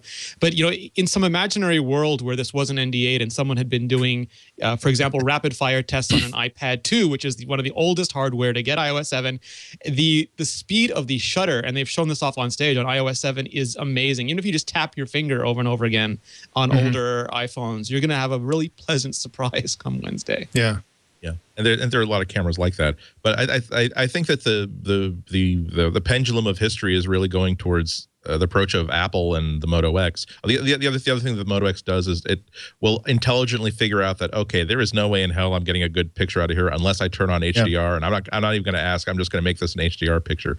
But I think that and you brought up the Google Glass. People are often really amazed when I post something and they find out that this is something a photo I took with Google Glass, because again, it doesn't look. It's a chintzy little thing on the side of your face. It doesn't look like it's a real camera, and that's the exact same thing it's doing. It's using the intelligence of it uses a very, very common imaging element, but then uses a lot of software to figure out, okay, how do I take this data and turn it into a great picture? So they added in one of the first updates they did to Google Glass that got pushed out. It will do auto HDR. When you put it onto Google Plus, they bought Nick software a while ago that makes those incredible aperture and Photoshop plugins. So it will automatically essentially apply $800 worth of Photoshop plugins to figure out how to make this picture even better.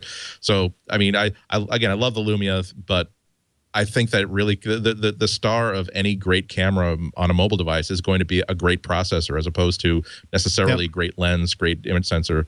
Not to denigrate. They also, it should be mentioned, they improved the glass considerably. Now it's an f2.2 instead of an f2.4. In my side by side tests, one of the iPhone 5's biggest problems was that it was constantly looking for a slower shutter speed because it did not have that wide aperture. So camera shake was going to be a problem because it can't freeze the motion.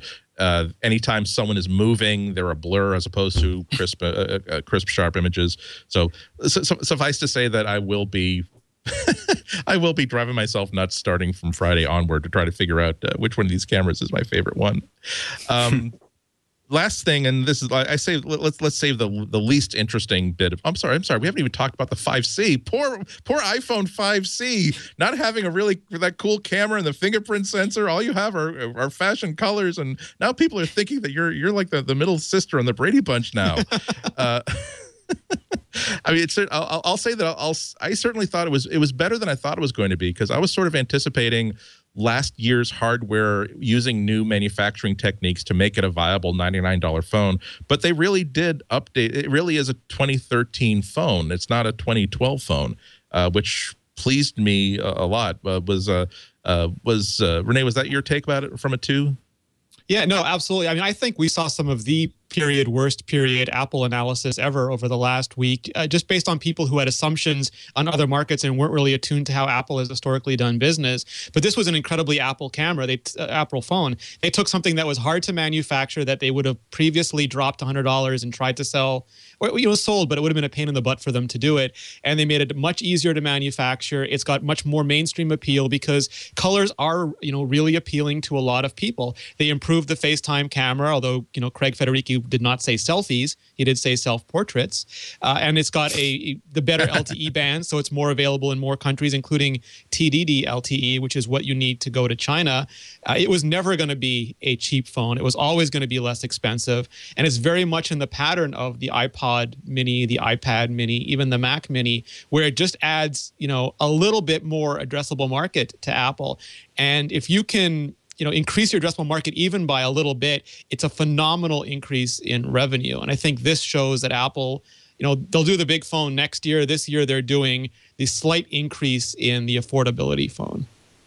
Yeah, I mean, I did a big analysis on what colors mean in China and elsewhere in Asia. And I really think that the colors, they're going to be nice in the U.S. The kids are going to love them. It solves the problem of how do you know, a lot of Asian phone companies like to sell target phones at girls and women. And they do it by saying, oh, it looks just like a makeup case and it's pink and all this stuff. And then they get eviscerated in the Western press by saying it's sexist, it's horrible, you think they're a bunch of ditzes, and so on. It's a big controversial thing. These guys, and also Moto X, by the way, have come out with a way to have a pink phone, which is going to be very popular all over the world, without saying, well, here's a girly phone for the girls that's pink and trivial. But also having cases with contrasting colors. So, I mean, I think that this is sort of Apple waving the white flag and saying that, okay, we've been telling you we put so much effort into the design. You've said that you want to put it in a case anyway. Can we at least convince you not to put it inside a crappy looking case? But I don't think people realize the degree to which colors have a lot of symbolism in China. In fact, Apple's offered black and white. And both of those colors have extremely negative connotations in China relating to death and misfortune.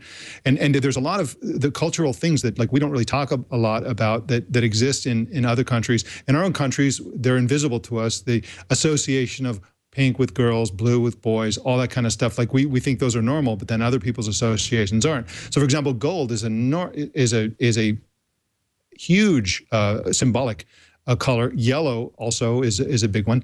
Everybody likes blue globally. There's a whole study that's been done about the associations, the cultural associations of color. So just to wrap this part up, not only are color associations in the abstract much more important in China and some of these other markets that you know, China is 1/3 of the global phone market, by the way. It's huge. It's the most important market by far. Not only are color associations more important, but then the specific colors that they came out with have been very tightly targeted to appeal to the Chinese market and to a lesser extent to the Indian market.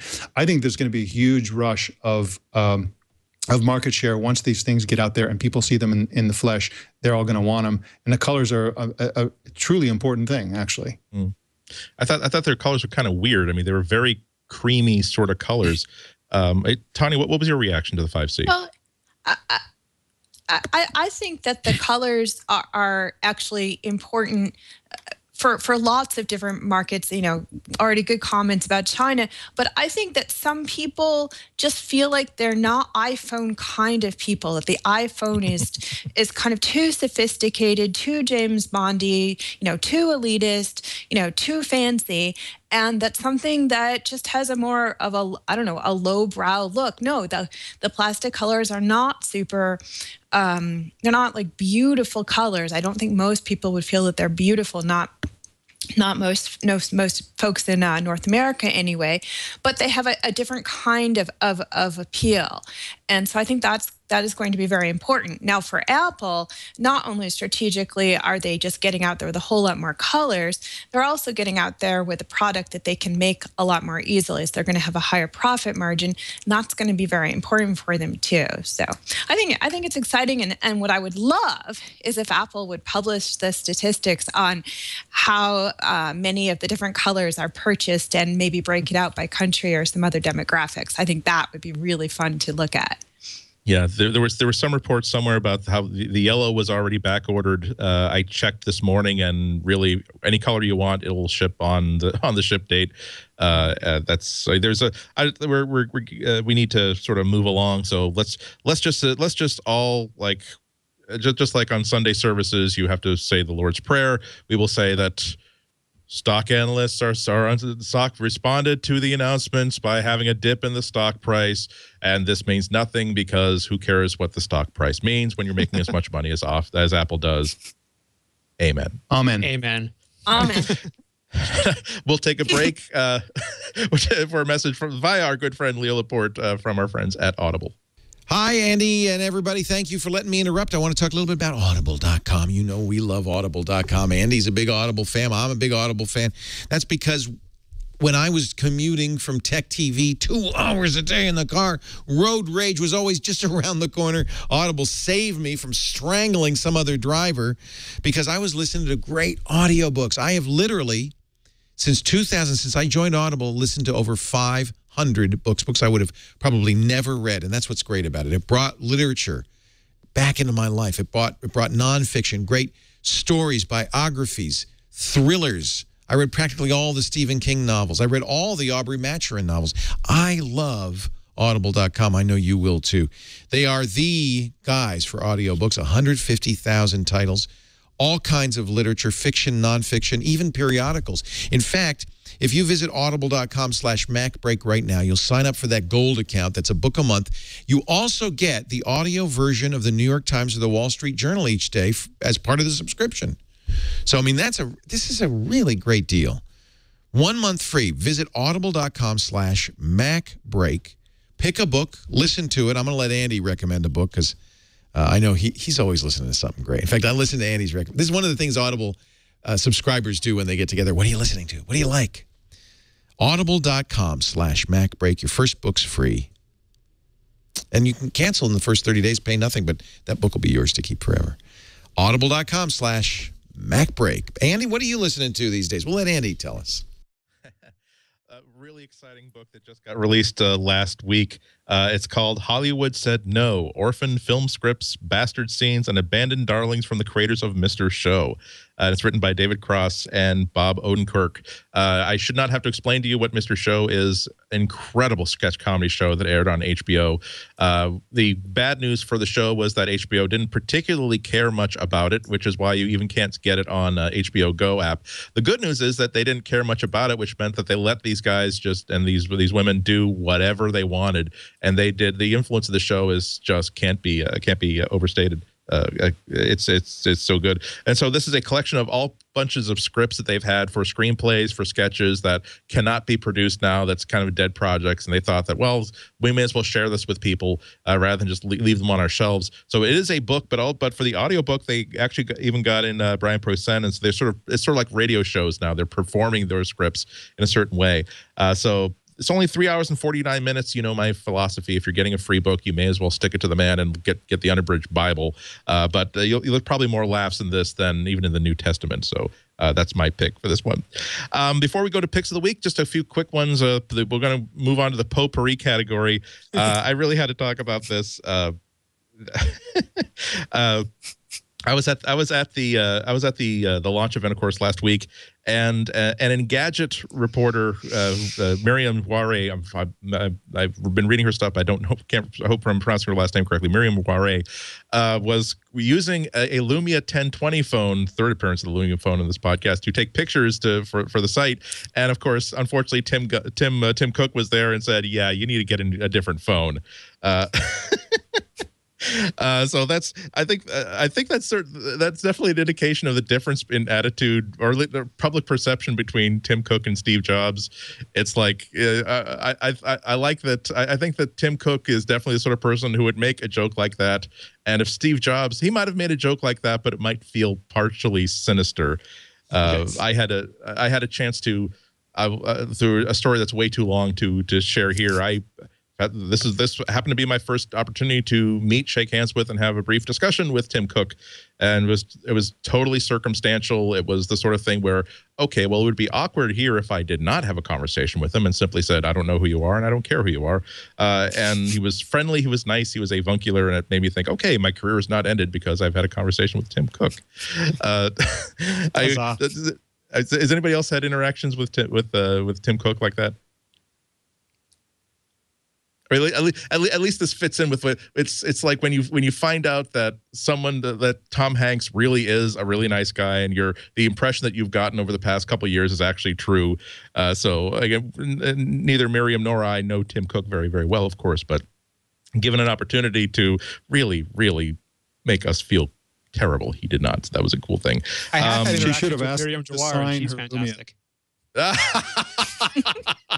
I don't see even I I'm a fan of Google Glass. I didn't even bring it to the West Coast with me because I knew that if I were seen anywhere with Google Glass on the inside this venue, maybe not politically the best thing that I could do. I mean, you don't worry about politics, but still, it's like you don't pull the tiger's tail unless there is a result that requires you to get the tiger's tail pulled.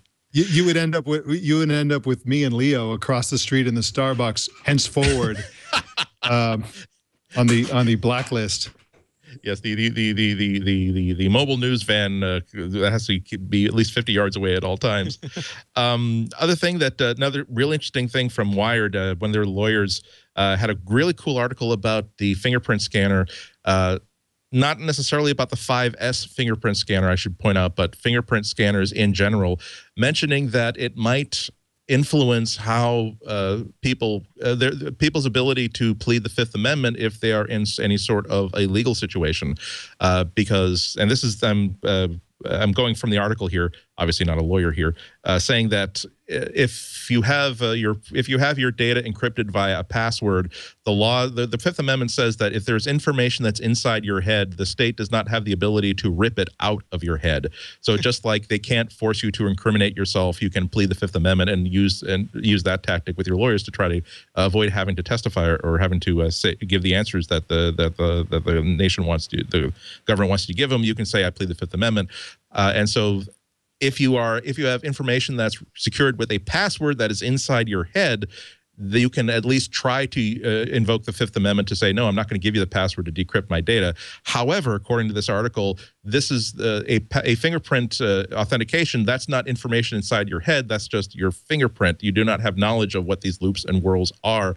And so this is more like if you have the keys to a safety deposit box, you could be forced, she's suggesting that you would not be able to try to use Fifth Amendment protection to avoid having to unlock your data, which is pretty interesting. It just goes to show that every time there's new technology, all the great ideas, there's always something on the side of it that we haven't really figured out yet or don't understand until it gets out into the world. Does this creep anybody out? I mean, even if you look at it more maliciously than a police officer, it is probably harder to brute force a password out of somebody than it is to physically restrain them and stick their finger on it. So it's one of those things where convenience is always at war with security, and everyone has to make up an individual decision about how far they want to take security and how much they want to mitigate it with, convenience. Yeah. Also, are there cases where you have data written down on paper that's in a safe, and you get dragged before the grand jury or whatever, and they say, tell us the information that's inside the safe. And has anybody ever said, well, no, it's protected by a lock combination that's in my head? And did the judge or whatever just say, well, I guess we can't ever know that information. Well, let's move on. I think has that ever even existed? Renee? I think they cover that in the Wired article, that combinations that are stored in your brain against better legal protection than keys. Sorry, go ahead. It sounds like if you want to hide your stuff, you're just going to have to think about what you secure it behind. Yeah. I imagine like don't put it on your phone. Yeah, like if you want to, have super illegal stuff or super secret stuff, you better put it somewhere else. And if you put it behind a password that you've only memorized, well, then you've got the question of if you're going to forget your password. So that's a problem too. Something to think about. Yeah, I mean, when the police are knocking on the door, put your phone in the safe and lock the safe. In the toilet and flush. Or flush it down the toilet. Because at minimum, if they take it back to the Apple store, the genius is going to see that red dot inside of there, not going to let the cop have a free phone. So I'm in jail, but hell with you. Another nice announcement from last week that Apple is going to sort of extend its iLife strategy from the desktop to mobile, and now every newly purchased iPhone and iPad will come with a license for the iLife and iWork suites. Just like you can, when you configure it, it will give you an opportunity to download iBooks and other free Apple software. It will also let you download all these commercial apps. I think it's a good thing because it helps people think of this as the powerful device that it is.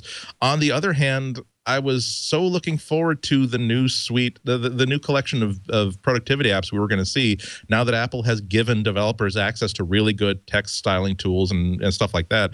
They're essentially saying, well, good luck competing with this free app that is being supported by 10,000 people in one of the most powerful tech companies in the world. But if you want to write your own word processor or your own business app, go ahead. They don't even have enough engineers to reskin them, Andy. I mean, it's going to be easy to compete with Apple for the next year. There's a lot of leather to pull up there. You're right. Absolutely right. Yeah, I agree with you, Andy. It seems like a real mixed bag for, great for new users who maybe are on the fence about getting an Apple mobile device. They can, sort of perceive that they're getting more value right away. But it seems, perhaps typical, but still unfortunate of Apple to make it all the harder for a third-party developer to compete in that space. Yeah, I think it's kind of stifling. The iPad has so much potential that even Apple hasn't tapped into yet. They seem to be steering people now towards the iPad Mini. I really do think that the iPad Mini is now the default iPad in the line, and the iPad is still the productivity, the business device, the business computer that is prepped for 2014, 2015, 2016, whereas laptops are always going to be more and more like tablets than laptops as they go. So I would like to see that next iteration of really, really advanced software come. At minimum, I would like arrow keys to be enabled on a Bluetooth keyboard, and I would like to be able to boldface things by hitting Command B. Those would be nice. So yes, that would be nice. I suppose that I should have baby steps as we go there. Last thing before we go to picks of the week, some rumblings from All Things D and 9 to 5 Mac. We're going to see a new Apple TV maybe next month. I don't know about that. I literally don't know about that as usual.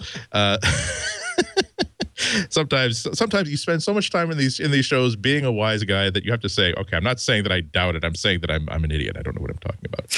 But All Things D had something interesting about a new feature that is going to come to new software for Apple TVs, which is the ability to stream your purchased content from iTunes to any arbitrary Apple TV. So if you're visiting someone's house, the fact that you have bought a copy of Argo means that you can now stream it from your phone to the Apple TV without having to have that file actually installed on your iPhone, which is really, really cool. I mean, if Apple really wants to make Apple TV put it more front and center as part of the Apple experience, they're going to have to really give people a reason to have one in every single house, and the ability to suddenly be able to access your entire library wherever you are without having to have everything on your precious little 16 gigabytes of storage. That's a pretty cool thing.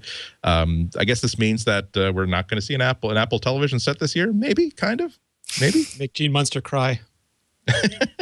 That's okay. It's like the Cubs fans or Red Sox fans.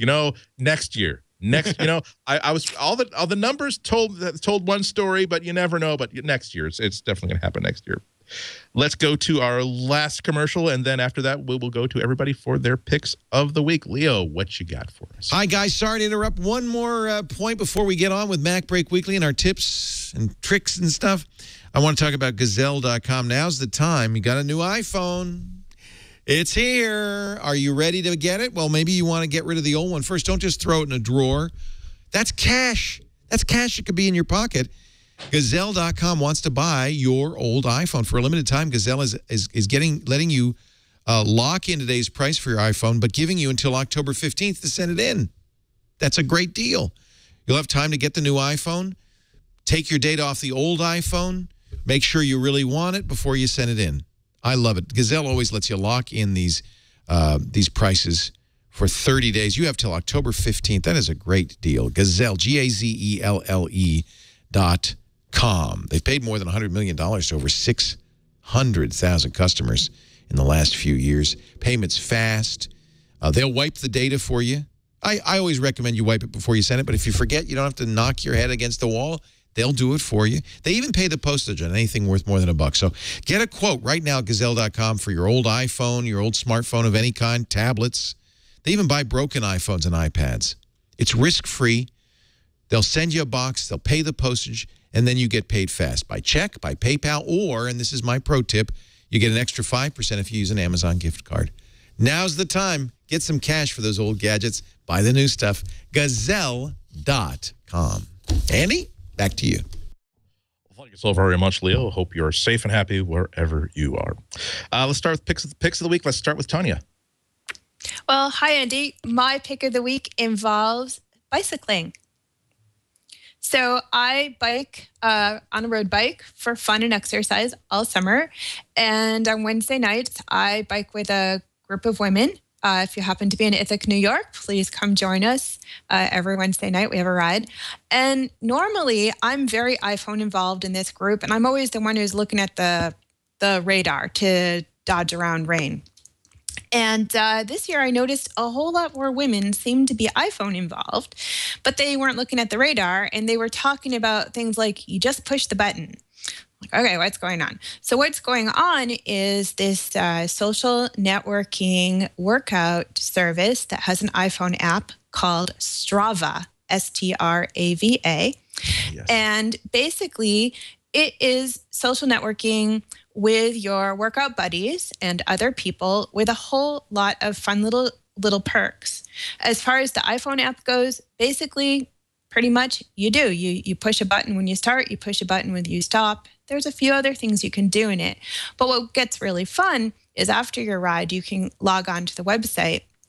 And that's where you can social network in depth with your workout buddies who care about your workout a lot more than your Facebook or Twitter friends do. And you can compare your speeds over the same route with your workout buddies, even if they completed the route on a different day. In fact, last summer, I completed a very challenging 72-mile ride that I'd never done before. I plugged it in, and all of a sudden, on my kind of route map, I ended up with all these like crowns and things because apparently I biked up some hills faster than anyone else, which I think is probably because almost nobody else was stupid enough to bike up those hills. But I'm having a lot of fun exploring it. And if you do ride a bicycle or run, this could be a fun way to integrate your social networking, keeping track of your routes, setting goals, getting your friends to support you as you meet your goals, etc. All in one app. So that is my recommendation for the week. So I have friends who ride bikes, and I'm very, very familiar with this app. Normally, mostly in the form of, I'm sorry, I know that we were going to have lunch today, but some bastard just beat my best time on this hill, and now I got to go back up there and get my crown back. Absolutely, those crowns. It's like it's like someone giving you a little icon in Facebook or something. You just got to get them. There's something very motivating about that, something about how we people are wired, I guess. Tony, I know you have to go in about 10 minutes, so just in case, why don't I just let you go right here, right now?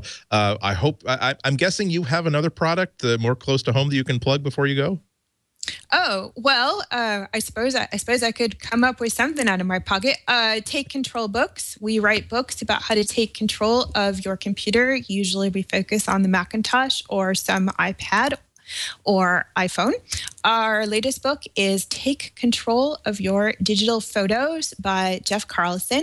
Jeff has been writing about technology for just about forever, and over the last decade, he's focused a lot on photography, and he really talks about how to set up your camera, set up your import process, input your metadata, and come up with a personalized system so that your photos go in, all of them go in, but you're able to find just the ones you want in the end. So that is our latest. That's the last of our kind of summer releases. You probably won't hear too much more from us until iOS or Mavericks, although we do have a book in our back pocket. It is going to be a day and date, but we don't know what day or date it will be. So that could be very exciting because it might be before Mavericks. Very good. Take Control books, always highly, highly recommended. I can't tell you about the number of times where I had to really level up my skills on a certain topic really quickly, and the first place I go is Take Control books to say, if I download this, I know that they won't waste my time. I know that I know personally the people who wrote this, and I know that I will not look like a jerk tomorrow morning when I have to pretend to in front of a lot of people that I know a lot more about iPhoto than I thought that I did. We work hard. and the effort shows. Thanks, Tanya. I will let you go. Thanks so much for joining us this week. Thank you. I actually have to head out on my bicycle. I'm biking to my car, and then I'll be driving my car to pick up my son. So it's all very complicated. It involves a bike ride, and I do have to go, or I'll be late, and that's not cool when you're picking up your kid. A very, very amazing race sequence of things to pick up your kid, but it works for you, so I will not judge. Thanks so much, Tanya. Thanks for having me. Renee, what you got for us this week? I have one I want to mention really quickly, and then I'll go to my main pick. I mean, starting tomorrow, there's gonna be a deluge of iOS 7 updated apps and new apps that are built specifically for iOS 7. So I imagine within the next 48 hours, anyone who has to either download apps or review apps is going to be declaring bankruptcy. But a couple people got in just ahead of time, and I think it's actually really bright because they get all the attention right now.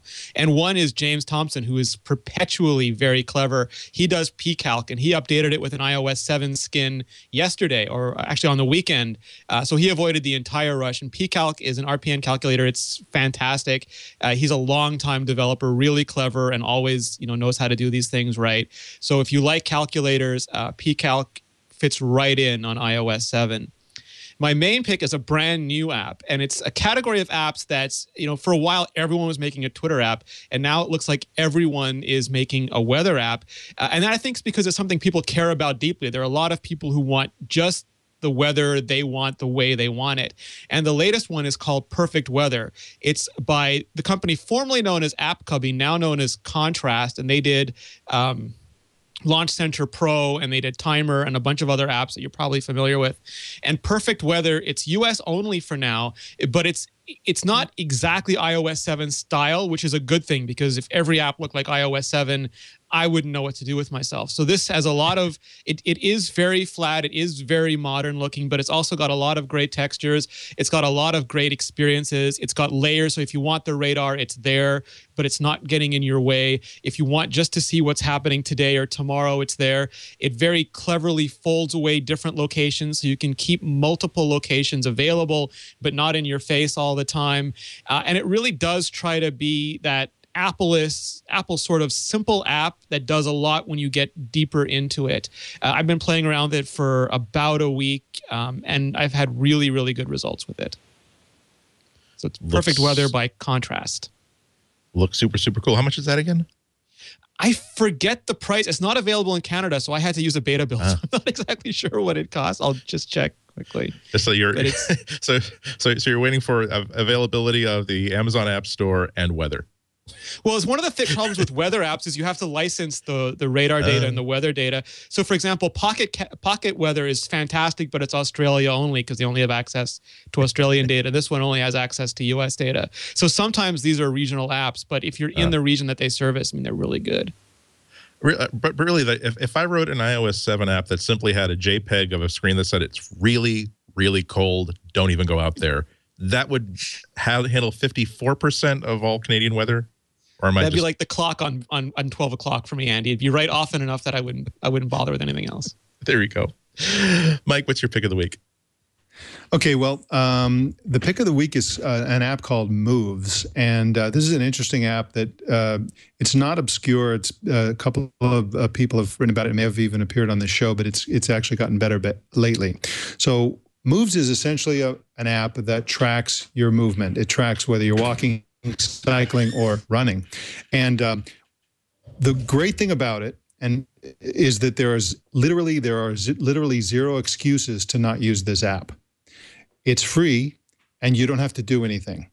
You literally don't have to do anything in order to use this app. You simply download it, launch it, and then anytime you want to check your activity level, you go to it, and it'll show you each and every day how many steps you walked, how many miles you walked, how much time you spent walking, and also cycling and running. It automatically detects what your activity is, so you don't have to say, "Oh, okay, I'm walking now." You literally just forget about it, and then it gives you this really nice sort of timeline that they call a storyline that shows you your whole day. You woke up at this time, you walked this far, then you went to a coffee place, then you were your duff at work all day, and then after that you went, and it gives you your whole day, and it just day after day it'll tell you when you broke your record. Oh, this is your new record for how far you've walked since you got this app. What's cool about this, with another cool thing besides the fact that it's great for lazy people like me, and you don't have to do anything, is that you can plug it into other apps. So there's a variety of what they call, there's a connected app catalog. So things like Memento and Narado Journal and Grid Diary and mmapper, these other things that can harvest data, and it'll just put that data into those other things if you're using them. But even if you don't plug it into anything else, it's just a free, super easy way for you to just get an idea of how much activity you're doing every day, and it's really colorful and fun to use. It's just a really pretty app, and when you simple to use, you tap on it and it'll give you the new data, if you can see that. So I really recommend it. I really enjoyed it in Europe because we're running around sort of sightseeing, shopping, doing these different things, and at the end of the day, we really don't know how far we've gone. And so you can look at it and go, wow, not really very far, actually. We've gone less than a mile. So it's a great way for those of us who sit around too much to start to measure how much we're moving and how much time we're spending moving. And again, brain dead simple. You don't even have to actually do anything in order to use it. Beautiful. I mean, maybe it's part of our generation, having grown up on video games, that you can't be motivated to do something unless there's a score attached to it. Where I mean, exactly. I didn't become like a fuel efficient driver until I got a gizmo that gives me a score after every trip to tell me how efficiently I drove, and now I try to beat the score every single time I go. So that's more to the point. Our activity gravitates to the things that reward us with scores. Right. So I mean, one of the reasons that some personality types don't get enough exercise is that the video game thing gives you a score, the amount of money you make at work gives you a score, all these things give you a score. Exercise doesn't give you a score. So now it does. Right. Yeah, I mean, exactly. I didn't really get into this fitness hardware until I was testing out the Strive. I was in Dublin, and I'm always walking when I travel, because that's how I love to explore. And when I came back, got back to the hotel, not feeling particularly tired, and saw 16,000 steps in 5 hours. All right, then that's a high number. Yeah. I like that number. That's the benchmark for high numbers now. So yeah, and that's another cool thing we're going to see for the M7 processor on the 5S. I think just as something that can track your movement, your steps and your activity all day long without burning battery, that's going to be cool to play with. My pick of the week is. I'm sorry. Go ahead. I was going to say on the talk show, Dave Wiskus was mentioning whether Fitbit and Nike's already got an app, but whether Fitbit and all these hardware companies will be making dedicated apps just for the M7, and you won't have to have a second dongle anymore. Yeah, I'm sure they're going to want to have a way to lock you into like one service as the canonical repository of your activity, just like Strive. I mean, Strive is. I'm not joking. I've talked to so many people for whom it almost gets them upset, angry, as though how dare that person bike this route faster than I bike this route. First, we're going to have some words, but first I'm going to have to get that crown back. And once you're in the ecosystem of Nike data, of where you're posting with your friends, it's like you might not like Facebook, but if all your friends are on Facebook, that's where you go. So I'm sure you're right. I'm sure that's exactly what we're going to see. My pick of the week is actually sort of a piggyback onto one of Alex Lindsay's picks of the week a couple of months ago. He recommended a version of the 511 Tactical Rush backpack, and I saw the site, and he recommended the version of this backpack that is big enough for Alex Lindsay to go all the way around the world in, carrying enough data to replicate NBC Nightly News's ability to live cover data. I'm looking for. My needs are more along the lines of I'm not going to be gone for just about a day. I'm going to be gone for a couple of days. I'm not going to be relying just on my laptop. I got all kinds of little things. So I looked at the Rush 12, which is a smaller version of that same backpack, and I really, really like it, so much so that after I review it, I'm afraid I'm going to have to go to the website and actually buy one for myself.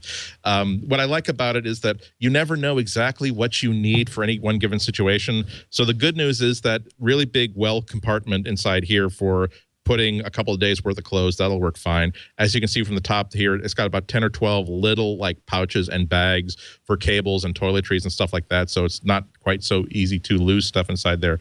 But on top of everything else, instead of giving you a tour of the entire bag, actually one cool thing, it has also a reinforced compartment in the back area here, which is certainly big enough for an iPad. It's even big enough for a slim 13-inch notebook. So if you're ever concerned about walking through a city and maybe if you're not being attentive enough, someone is going to unzip your bag without you knowing it and reach in and rifle through, they're not getting at this pouch right here that's against your bag, against your back.